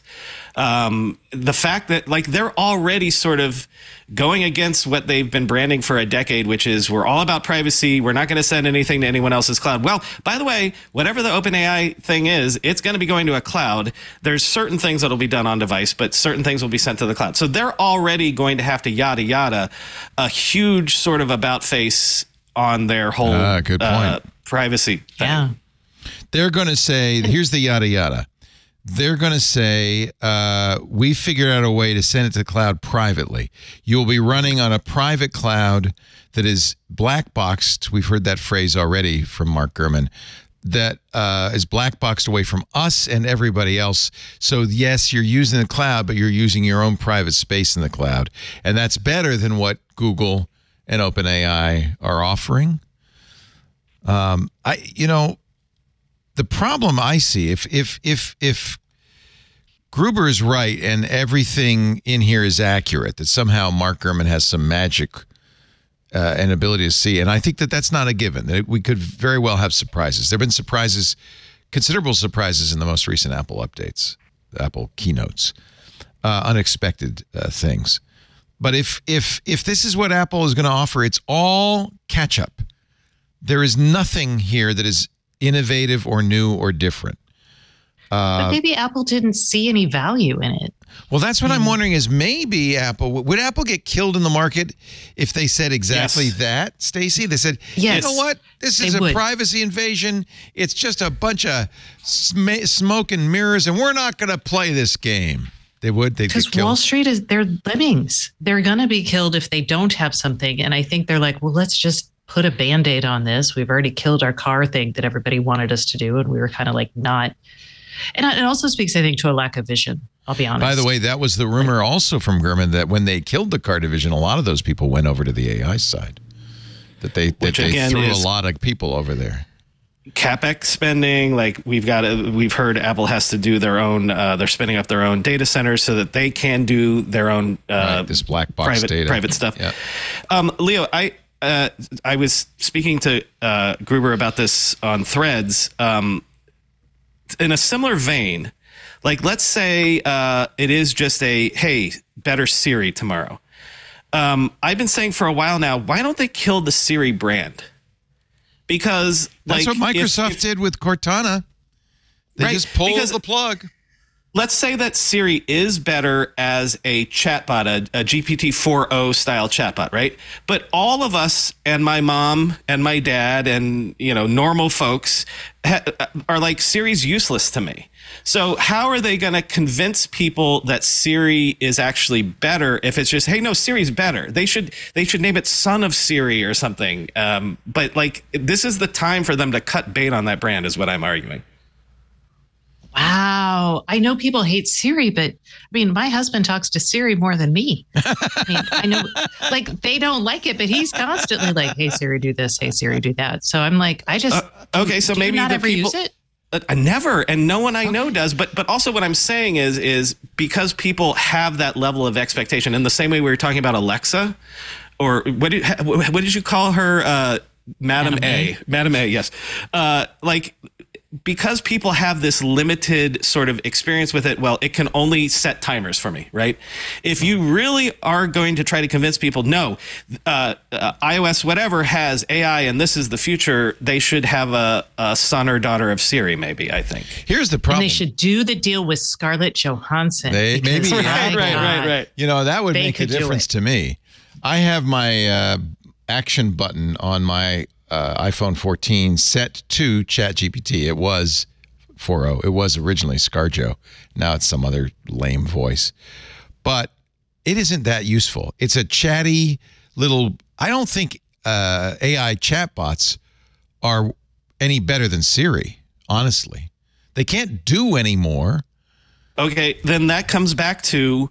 what is Wall Street going to think when tomorrow afternoon it's like, hey, slightly better Siri?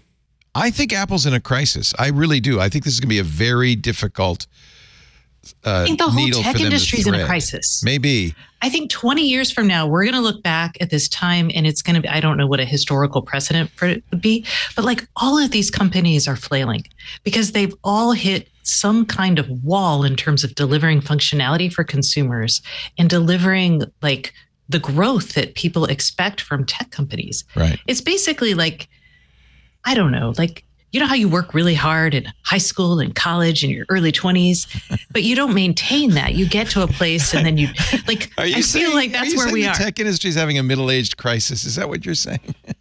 I just think we're expecting them to like, I mean, like, if you look back, we're going to be like, wait, this company made computers and then they made like the iPhone and that was huge. And that was like a seminal moment. And then they were like, yeah, we're on it. We're going to do a car. And we all just went, yeah, that's amazing. Why haven't they? I think even the Vision like, Pro is a dead end, personally. I think this, yeah, and you're right. It's not just Apple. Apple's going to be in the spotlight it's tomorrow. Amazon, it's Google. But I mean, they're all like... This is maybe why they've thrown so much hope into AI, because it's the last chance. It's the first technology coming down the pike that looked like it maybe could get them out of the doldrums. I was very hopeful, but I am increasingly starting to think they might be stalled. I don't think, 4.0 wasn't ChatGPT 5. Sam Altman says, oh no, we're going to have that next year. Spring of next year, we're going to have ChatGPT 5. Is it going to be qualitatively better? We saw this kind of huge growth remember when Stable Diffusion came out and you could look at, wow, AI did those images and then music. We've seen some really interesting stuff and it seems to be stalling out. I don't know. Lou, what do you think? I think it's one of those things. It's definitely gateway technology to the next level. I think that's what most of these companies are worried about. They're hoping for. They're hoping for. And I think that's where most of them, I think that's where it's right. Like, I think it might not be in the current stage that it's in or in the current state that it's in, but I definitely think that it will help with research or it'll help with the next generation of what's to come next. But it's not going to be changing the world. And now they've kind of set that expectation, have they not? That it will change the world? Yeah. They're setting that expectation. Will it change the world? I think eventually it will. Like, I think it, right now, like you said, a lot of parlor tricks, but I think that there are things that show good promise, around I'm with whether you. It's medical or Yeah, so I I'm think with that you. that's where it's headed. Like, I think they're going to put more chips in that bucket, in that basket, and in hopes that those industries build those things out and make a big difference. And then that's when they say, hey, see, this is what we've done. This is where we put our money. You know what I would love to see them do? I would love to see a complete re-architecture of our computing infrastructure. And I mean that with an eye towards security and an eye towards consumption of power, because we did not think about that. And I think we need to do it pretty much from the ground up. And that's like, to me, that feels like something, we have all these freaking geniuses that have been wrapped up in these companies. And that could actually fundamentally change the game. But it's kind of like the EV moment, right? Like, we're going to fundamentally re-architect the combustion engine. And I know I sound like a crazy person, and I am, but like, I feel like we're like where mobile was. Remember like 5G, and everyone's like trying to make 5G happen. And that was partially because we hit a wall in mobile. We've done a lot of what needed to be done. And AI has gone through multiple AI winners. AI has been the next big thing more than once and flopped. So is this going to be different? Here from the Futurism, Victor Tangerman writing in The Byte, AI appears to be rapidly approaching a brick wall where it can't get smarter. Now, this is an opinion piece. There are researchers, though. In fact, one of them is Temei Besalroglu, who wrote a new paper to be presented at a conference this summer.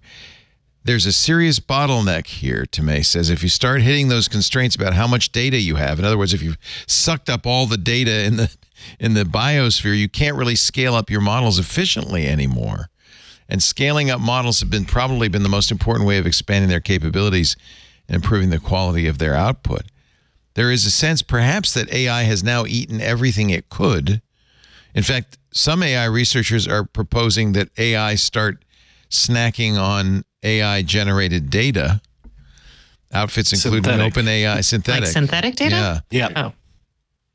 OpenAI, Google, and Anthropic already working on ways to generate synthetic data for this purpose.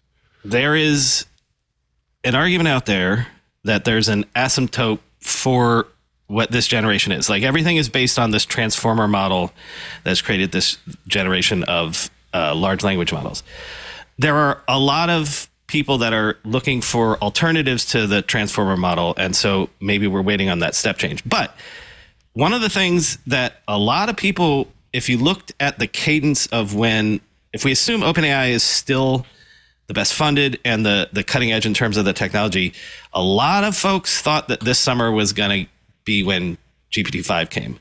And the fact that it hasn't come is not calming those whispers of people wondering if there might be an asymptote for this current generation of technology.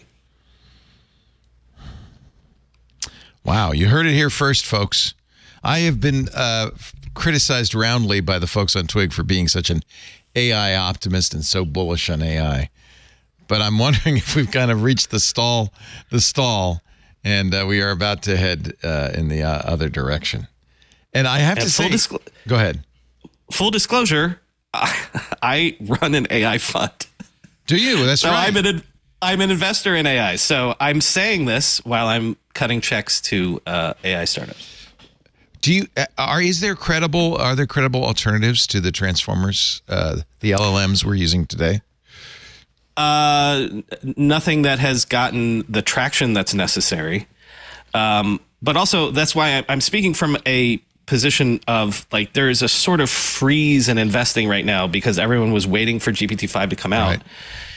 And so that puts a freeze on, like, right, which also obviated a bunch of chatbot startups. So, like, if you're an investor in the space, you're waiting to see what the cutting edge is because you're afraid that what the cutting edge would be a 100x improvement and would obviate a company we're going to invest in.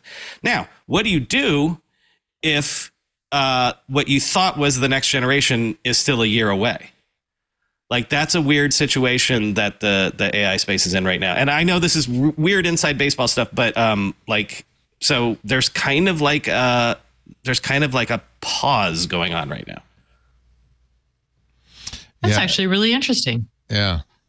Stacey, you were the first person to explain what a GAN was to me, a generative adversarial network. That was a pre-LLM technology. There's neural networks. There are other modes out there, and a lot of the most interesting stuff happening in AI is not happening in LLMs right now. But I don't see evidence that we are. I think you might be right. We might be at an asymptote. Whatever. Or at least for this generation. And by the way, tomorrow a paper could come out that could again blow away this current generation. Tomorrow we could have cold fusion, and we could have invented time machines. You never know. Tomorrow always is exciting. I think it's historically, though, if you think about it, though, obviously AI has been big for a while and it hasn't been succeeded. But I think the amount of capital being put in now in it from these big tech companies is so great that if that little thing does come out and that new paper does come out, how fast does it get to market? And I think that's the key that what I'm hoping for is that the next generation of GPT, maybe it's compute that they're waiting on. And once that happens, then it's going to be out. And that's when we see the next shift forward. Oh, and I should say to what Stacey was talking about, like with power, what we were all talking about in terms of power, like everything that is trying to be the next generation beyond the transformer model is, the inference will be 100x cheaper. The energy usage will be 100x cheaper. So like what everyone's trying to go for is to take what the current generation is and just make it like, again, generationally easier, run it on your phone, not, have to burn the planet down to do it, that sort of thing. It is interesting. If you got every tech company in the world and all the money in the world behind this effort, you'd think something would come out of it. Short of the moon shot, the Apollo program, maybe World War II, it's not that often that you see all of these resources being dedicated to a single goal. Seems like you should be able to accomplish something. Go ahead, Stacey. Well, I was going to ask if anyone has been doing reading, possibly Brian, on subquadratic scaling and subquadratic computing. Is that that would be different than quantum computing? Yeah, this is kind of like it's like one of the alternative architectures for types of building, like the alternative for building a transformer model. Well, there's several out there. Yeah. Again, like listen. This would be an argument, about like OpenAI and NVIDIA. If tomorrow someone came out with an alternative to the transformer model that was 100x cheaper on inference, 100x cheaper on compute, 100x cheaper on energy, then especially if it was open source, everyone would jump to it. Like OpenAI would be in trouble like literally overnight. Although if it was open source, then why wouldn't they just fork it and do it themselves? But yeah, and that's, when I'm, because I wrote about computing architectures for years, and those were the exact sorts of things I look for. I'm like, hey, does your new networking technology give you this, or this? And that's, again, I'll just do this. I think that's why we need to think about like rethinking how we architect computers, because we're basically building on a model that was built, in the 50s around the transistor. And we've had some incremental changes, but I feel like subquadratic scaling still von Neumann, or is it a new architecture? It is a different way of building a model. It's not. It's probably still built on a von Neumann thing. It's not like a quantum computing thing. Right. But I don't know. I don't know. I feel like the marketing has overtaken the actual innovation that we've had here, and everybody so quick to chase after these things. And I feel like, who was it who said, like, if I asked people what they wanted, Ford, they would have said faster horses. I feel like we're in a faster horses moment. Maybe. And we need somebody to be thinking about cars. We're all making buggy whips. And then there's China. We can't really see behind the silk curtain, but I would imagine that China is working as hard as they can on this as well. And certainly they've been using AI and social credit, social scoring scenarios, things like that, face recognition for some time. Is some of this a defense against what China might come up with? Everybody thinks they're in like a prisoner's dilemma of if we don't invest. And forget about China. Why is everybody spending all this money? Is Google thinks if we don't invest in this, we'll be dead in 2 years. Yeah, Microsoft has been rewarded by, at least until NVIDIA passes them this week or something, the most valuable company in the world, because they seem to be further ahead in AI. All of the incentives. I agree with you. By the way, Stacey, to date, AI is essentially a marketing thing. Again, I don't mean to focus on Microsoft, but all of these, what do they call the new PCs, Leo, that are AI? Copilot Plus PC. Plus, yes. Okay, what is that? It's getting me to upgrade my PC. What is Apple hoping to do tomorrow? Hey, I need to get the new iPhone because the new iPhones will have the AI goodness on them. So it is all marketing right now. But at the same point, like nobody feels like that they can do otherwise, because if they feel like a year from now their pants are down and they haven't invested enough, then they're going to get killed. I think tomorrow's going to be very interesting. I think Apple has a real conundrum, and I don't know if they'll be able to say anything that is going to make people feel better about their plans going forward. They're either going to annoy people who expect Apple to be on the forefront of privacy and security, or annoy the people who say, Apple, you've got to be an AI leader, and instead all you're doing is adding better, smarter editing to photos. Oh, good, you can erase backgrounds in photos. We've been able to do that on Android for years. Right. I think this is where doing a lot of this research in like a public company place is really a problem, because they're all chasing the same idea before it's fully fleshed out necessarily, or before if it were in a university setting, there would be much less pressure to everyone. Well, also the incentives are driven by the stock market, which I mean, you might believe in the wisdom of crowds, but I'm not convinced that the stock market is the best arbiter of what's the right way to do it. Yeah, it's a bunch of like dudes on Wall Street who I used to cover traders. They're not that smart. It's a bunch of dudes buying GameStop, for crying out loud. Okay, it's not those. It's not those guys. That's a different class of dudes. Different dudes. But also, but only slightly different. They have fancier clothes, nicer shoes. Yeah, I don't. It's funny. I really don't know where the stock market is these days. It's all programmatic trading, right? It's all done instantly. There's nobody on the trading floor anymore. Institutional investors are very, very powerful. Which incidentally, the Norwegian sovereign fund with around 1% of Tesla stock says Elon should not get that pay raise, and Elon's going to them saying, "Come on, I need the money." Those guys have CalPERS, big institutional investors. But are they smarter? Is the guy who runs CalPERS Investments smarter than you or me or Warren Buffett? I don't know.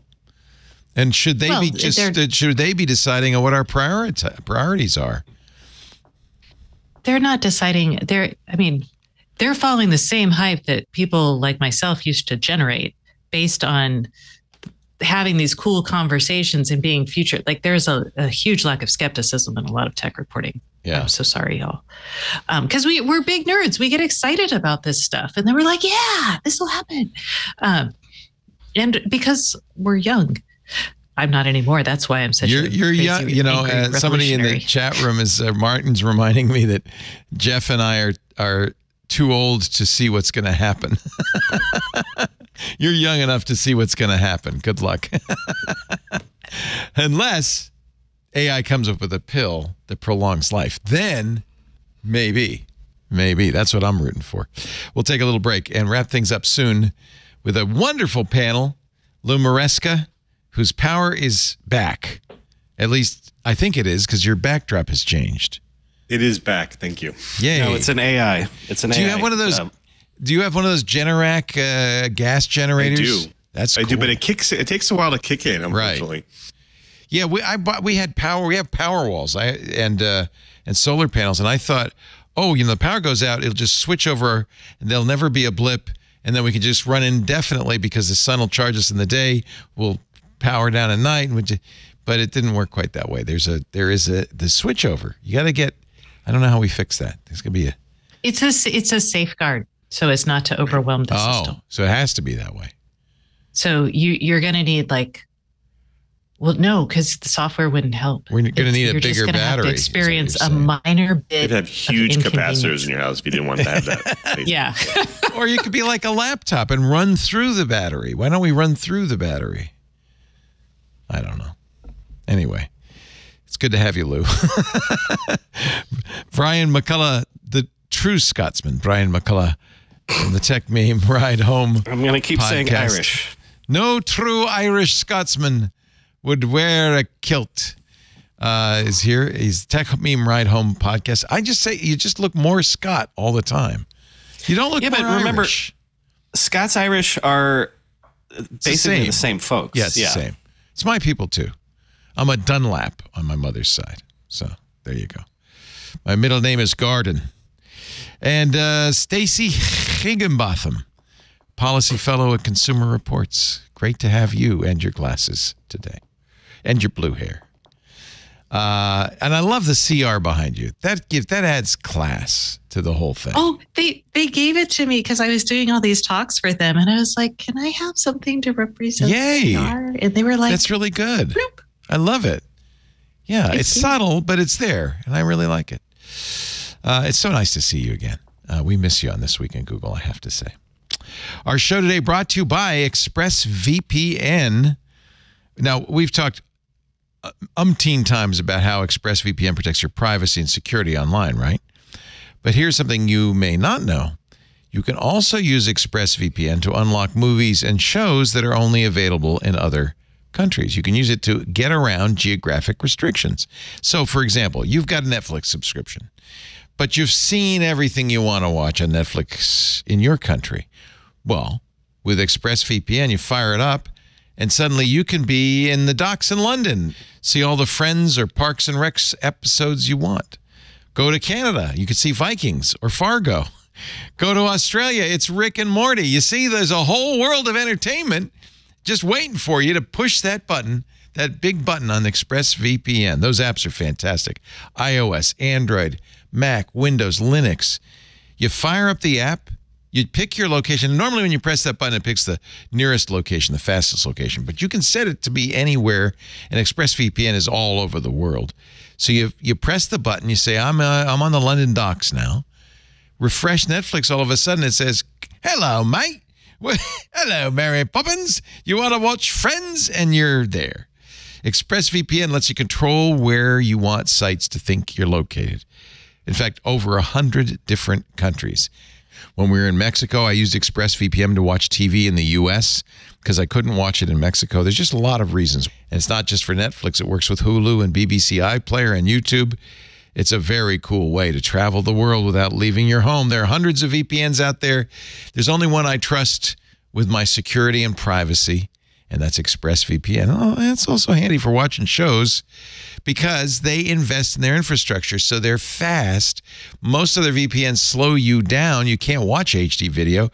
With ExpressVPN, they invest in that infrastructure. There's never any buffering, any lag. You can stream in HD, no problem. You can even put ExpressVPN on your routers. They sell routers, very nice routers, or you can add it.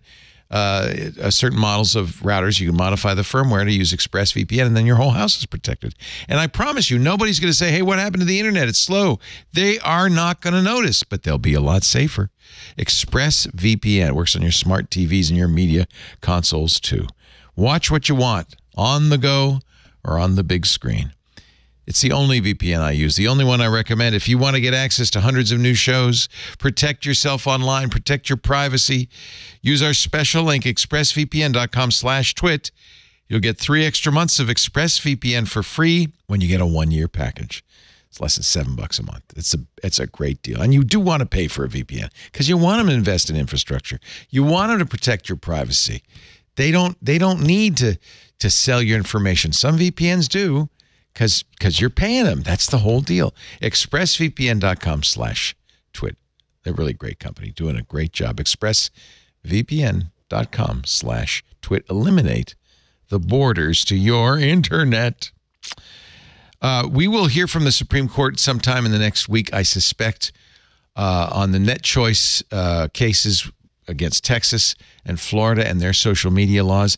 Now New York has passed another bill. I don't know if this one's going to end up in the Supreme Court. Net Choice says, yeah, we think it is. They are banning addictive social media algorithms for kids. They passed the bill on Friday. The governor has yet to sign it, although she put a post on X celebrating the bill's passage. So I think Kathy Hochul, governor in New York, will sign it. the Stop Addictive Feeds Exploitation for Kids Act. SAFE. Oh, isn't that nice?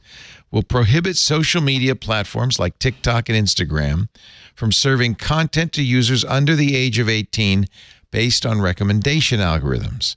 Instead, they'll have to provide reverse chronological feeds for children, well, or people under 18.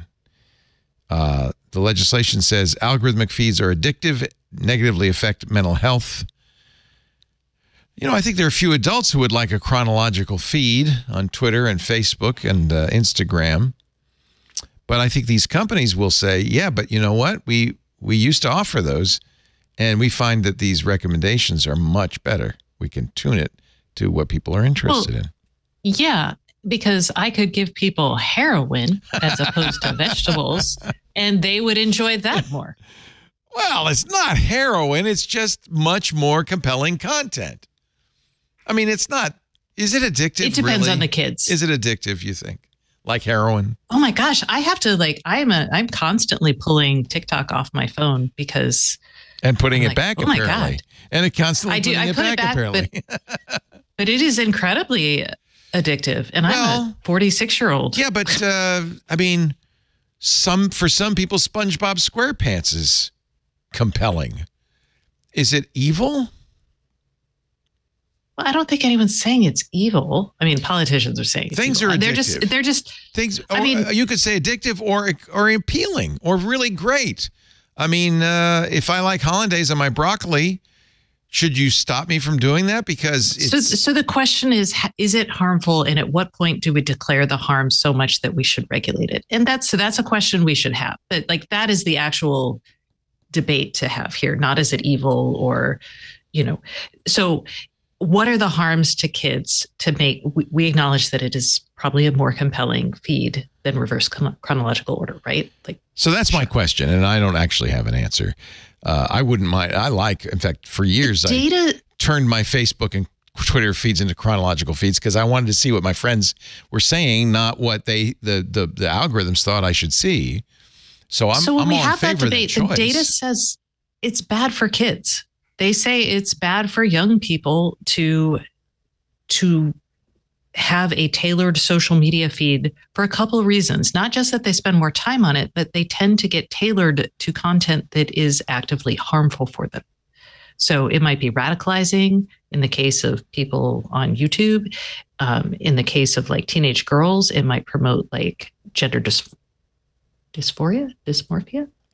They feel bad about themselves and then take action based on that. I mean, so when you look at that level of harm, then you might say, hey, and these are kids and their brains aren't fully formed. It raises another issue, though, which is how do you know if somebody's under 18? And one of the big problems with this is that age verification is now required for both adults and children on these platforms. And that is, I think, I don't think there's any successful way to check your age with it doesn't invade your privacy. It's another area for innovation. That's a policy and tech innovation area. I'm serious. If you really want to build a business based on this and you know your product is doing harm, why would you not spend millions of your research dollars and saying, okay, what is a reasonable way to do it? What do you think, Lou? You got young kids. Are they safer in New York? Are they safer in New York than anywhere else? No. I mean, and the funny part is, the age verification thing is actually a big deal in my world because, the kids get a hold of other people's devices or they get a hold of their brothers or whatever. But even when they have their age in there, the content is still very addictive or does sway them in particular ways I do get where they're coming from with all of this, but the key I think that I'm really interested in is how they're going to regulate it. How are they going to know that these companies are not doing this, right? It's an easy thing to say, as we have for years, that television programming aimed at children should not advertise sugary cereals or whatever. And we've done that for years. We've really limited the amount of advertising that can be done. But there's no age verification. You're just saying because this programming is aimed at kids, we're going to make sure it doesn't have inappropriate advertisements. That's not what this is, though. Well, and also, YouTube was brought up briefly, it sounds like Stacy has older children than maybe we do, but so I don't have teens yet, so I can't speak to like Instagram and TikTok. But if I feel like everything's performative if people aren't talking about YouTube first. If you have kids under 10, YouTube is everything. And by the way, YouTube Kids exists, and you would not believe the things that still get through on the algorithm on YouTube Exactly. Kids. Do you let your kids watch YouTube, Kids? YouTube Kids, yes. Yes, You but do, also, but Lou does not. I stopped because of what he just said. That would stop. I'm getting close to stopping, and we stop, and then we go back, and yeah. So what happens? Like you give them an iPad, and they start watching. Yes, What is I will give you an ostensibly example. safe? I will give you a tangible example. So, like, let's say it starts with Bluey, and you walk through the room, and it's not Bluey anymore, but it still is a cartoon. This is the God's honest truth, and this happened, I don't know, 6 months ago. And it is the Winnie the Pooh crew in a weirdly drawn sort of AI-looking thing. They're in a car going through a McDonald's drive-through. The McDonald's is on fire. And I'm walking through the room, and I'm like, is that Winnie the Pooh driving a car through a McDonald's drive-through? How did we get here? And that's still, in theory, YouTube Kids should be protected. Now, I didn't see violence, I didn't see nudity, but it also was not what I was wanting my kids to be watching. Yeah. So that's an interesting problem all by itself. And as I said, I don't even have teens yet, so I have no idea. I mean, that is, I guess, a recommendation engine. They have autoplay turned on, so the engine is choosing the next thing. So I guess in that sense, but what is a reverse chronological feed on YouTube? There's no such thing. It doesn't make any sense. Or maybe there's just no infinite feed. Maybe there's no autoplay, but you could turn that off. Yeah, you could turn off autoplay, can't you? Mm-hmm. And there's tons of great kids content on there. Who's the science guy? Mark Rober. So again, great. you can start them on Mark Rober, and then you come in later. And what was my daughter watching? It was something that was like, it was still historic, but it was about, like, let's call it the Spanish Inquisition. Oh, great! And I'm like, that's nightmare. That's nightmare territory. It's still history, but like the algorithm led her to something that I would be like, hey. Yeah, right. Well, for years I've said there's no substitute for parental supervision. Parents are the only arbiters of what's appropriate for their children or not. So letting YouTube decide is not a good idea. But I guess technology's changed everything, isn't it? I didn't have to do Well, yeah, I mean, a TV is no longer in your living room. It's, I mean, my kid actually prefers TV on the iPad because it's portable and they can just they can go in the bathroom with it. Wherever they go. Yeah, right. Hi, this is Benito. It's also algorithmic generation because, like, on TV, those were all programmed by people. Yeah, but they were programmed by people in response to what they thought would generate more eyeballs. But Leo, it was still viewing. It just wasn't as efficient. It was still a channel. It was Nickelodeon. It was Disney Kids. It was. As opposed to the algorithm saying, do you like Mark Rober? Well, you must like science. Do you like science? Then you must like history. Do you like history? Then you might like the Spanish Inquisition, right? There's no human curation involved there. But maybe this is, okay, forgive me, because I don't have young kids anymore. But it feels like this is parents saying to government, we can't be held responsible for what our kids are up to. You need to intervene. I don't think that's true. I think it's a commonly argued thing, but that's kind of like, okay. Government can't take the place of parents and shouldn't. True.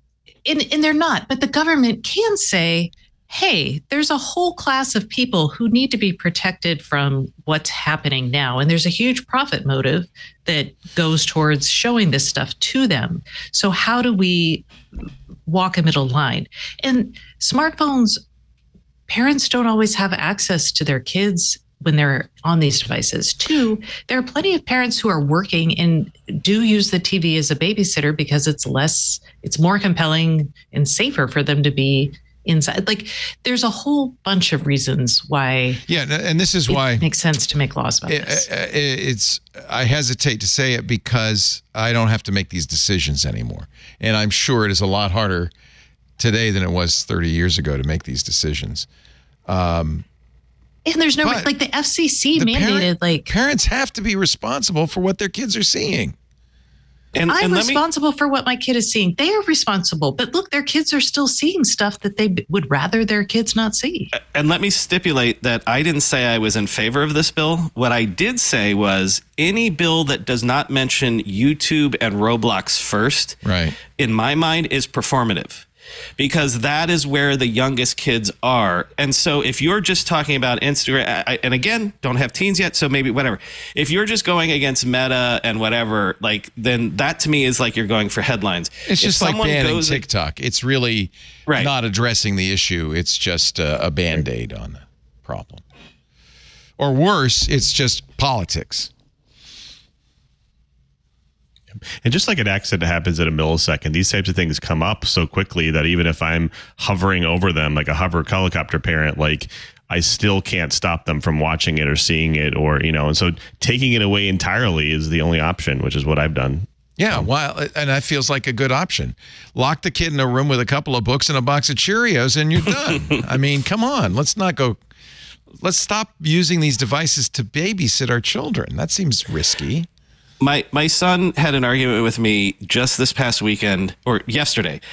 I was reading my Kindle and they had gotten in trouble, so they were off their screens. And he said, "Well, why are you on a screen?" And I tried to argue that the Kindle wasn't a screen. Well, and I also was like, "Well, this is a book, and it's not really a screen because it's not a pixel; it's e-ink or whatever." And then, good, that worked. like a young wait, I'm trying to give him credit. Like a young lawyer, his retort to me was, "If it's not a screen, why do you have to recharge it?" Oh, he got you, Dad. He did. I was like, you know what? You win. And I really don't want to be the guy that says, "Well, parents, you just got to do your job," but it's clear the government is not going to do a good job of this, whether it's because they leave out Roblox and YouTube, or because age verification can't be done in a safe and private way, or because parents ought to be keeping an eye on this thing. This is not the right way to do it. I don't know what the answer is, though. I am not in your position. So I've never judged parents for, back when I was raising kids, parents would put these nanny programs on their computer to keep kids off the internet and stuff. That didn't work very well. I first hacked something to get access to MTV after my parents shut. Yeah, it taught you how to be a hacker. It didn't protect you. It taught you how to be a hacker. I was very laissez-faire with our kids, and I feel fortunate that they didn't turn into axe murderers. But my son is an influencer, so that's almost as bad. I don't know. He's not a podcaster, though. At least he's not a podcaster. Oh, man. Whew. Both my kids dabbled and realized this is a dead end. It's really an interesting problem. It is really an interesting problem, and I feel for any parent who has to raise their kid in today's times. I think I would become a Quaker and just, I would just... Amish? I would go Amish, yeah. You can have a buggy and a black mare and just go ride around town. That's it. That's all you get to do. I don't know. I don't know what the answer is. It is challenging. Hey, Stacey, it's so great to see you again. Thank you so much for the work you're doing at Consumer Reports. I will see you on the 27th for our book club. High Voltage is the book. If you're not yet a club member, join so you can join the conversation. We had a lot of fun last time with the Bobaverse. With an objectively terrible book. No. Yeah. Well, hey, you know what? You picked the book. I hate it. I picked the book. You hate it. It's just the way it is. So here we go. But High Voltage, I'm happy to say, is quite entertaining. I'm really enjoying it. So I look forward to talking about it with you. Thank you so much, Stacey Higginbotham. You'll find her work at Consumer Reports. And you're writing I see you're writing elsewhere, right? You're doing some freelance stuff. Is that right? Not so much. I mean, every now and again. Well, at least keep quiet. At least you're not a greeter at Walmart or something. You're staying busy, and that's what I like. Okay, that was not. I was like, that did not go. Sorry, over. I was like, that did not go over. Sorry, It did not go over. I'm sorry. I was thinking about Kevin Toffel. I'm sorry. don't do that. That's I feel so bad not for nice. Kevin. Why is he doing that? He likes it at Wawa. Okay, well, Hey, I'm training to become a Pilates instructor, so that's a you good never thing. know. But you've been doing that for as long as I've known you, so that's not exactly a change. It just started. You know what? You know what I'm getting? My Pilates instructor told me to get a rebounder, a little personal trampoline. That's my next big thing. Gonna be bouncing in my stocking feet. Whatever rocks your boat. That's all I'm saying. Nice to see you, Stacy. Thank you for being here, and I apologize in advance for anything I said. Brian McCullough, Tech Meme Ride Home Podcast. How's that 7-day-a-week podcasting thing working out? It's not 7, it's 5, although 6. I did 6 this week. But yeah. Every weekday, 15 minutes, summarizes the news sort of like techmeme.com does, with a little bit of commentary, a little bit of the tweets and the whatever. So it'll be late tomorrow because, like everyone else, I'm going to have to watch WWDC before I can actually put the show out. The Tech Meme Ride Home. Yep. It's a great, quick way to find out what's going on in the world so that when you listen to Twit, you'll know ahead of time what we're going to talk about. Yes, it's entirely complimentary. Like, in 15 minutes, here are the 5 or 7 things that happened today. And then Leo dives deep into I confess, I listen, and that way I know what to talk about on Sundays. Thank you, Brian. By the way, you're saying that now, in addition to your funny hats, your Instagram ads are going to show you trampolines now? Yeah. What was the other thing that you were... Little rebounder trampolines. That's... okay. Yeah. Boy, your Insta ads are different than mine, I'll tell you that. I think... To me, this is going to be good exercise. I don't know. I'm just thinking. That's all. They're super fun. Actually, it looks like a lot of fun. I'm going to have a professional instruction. My Pilates instructor is a certified, whatever it is, trainer, and so she's going to show me how to do it right.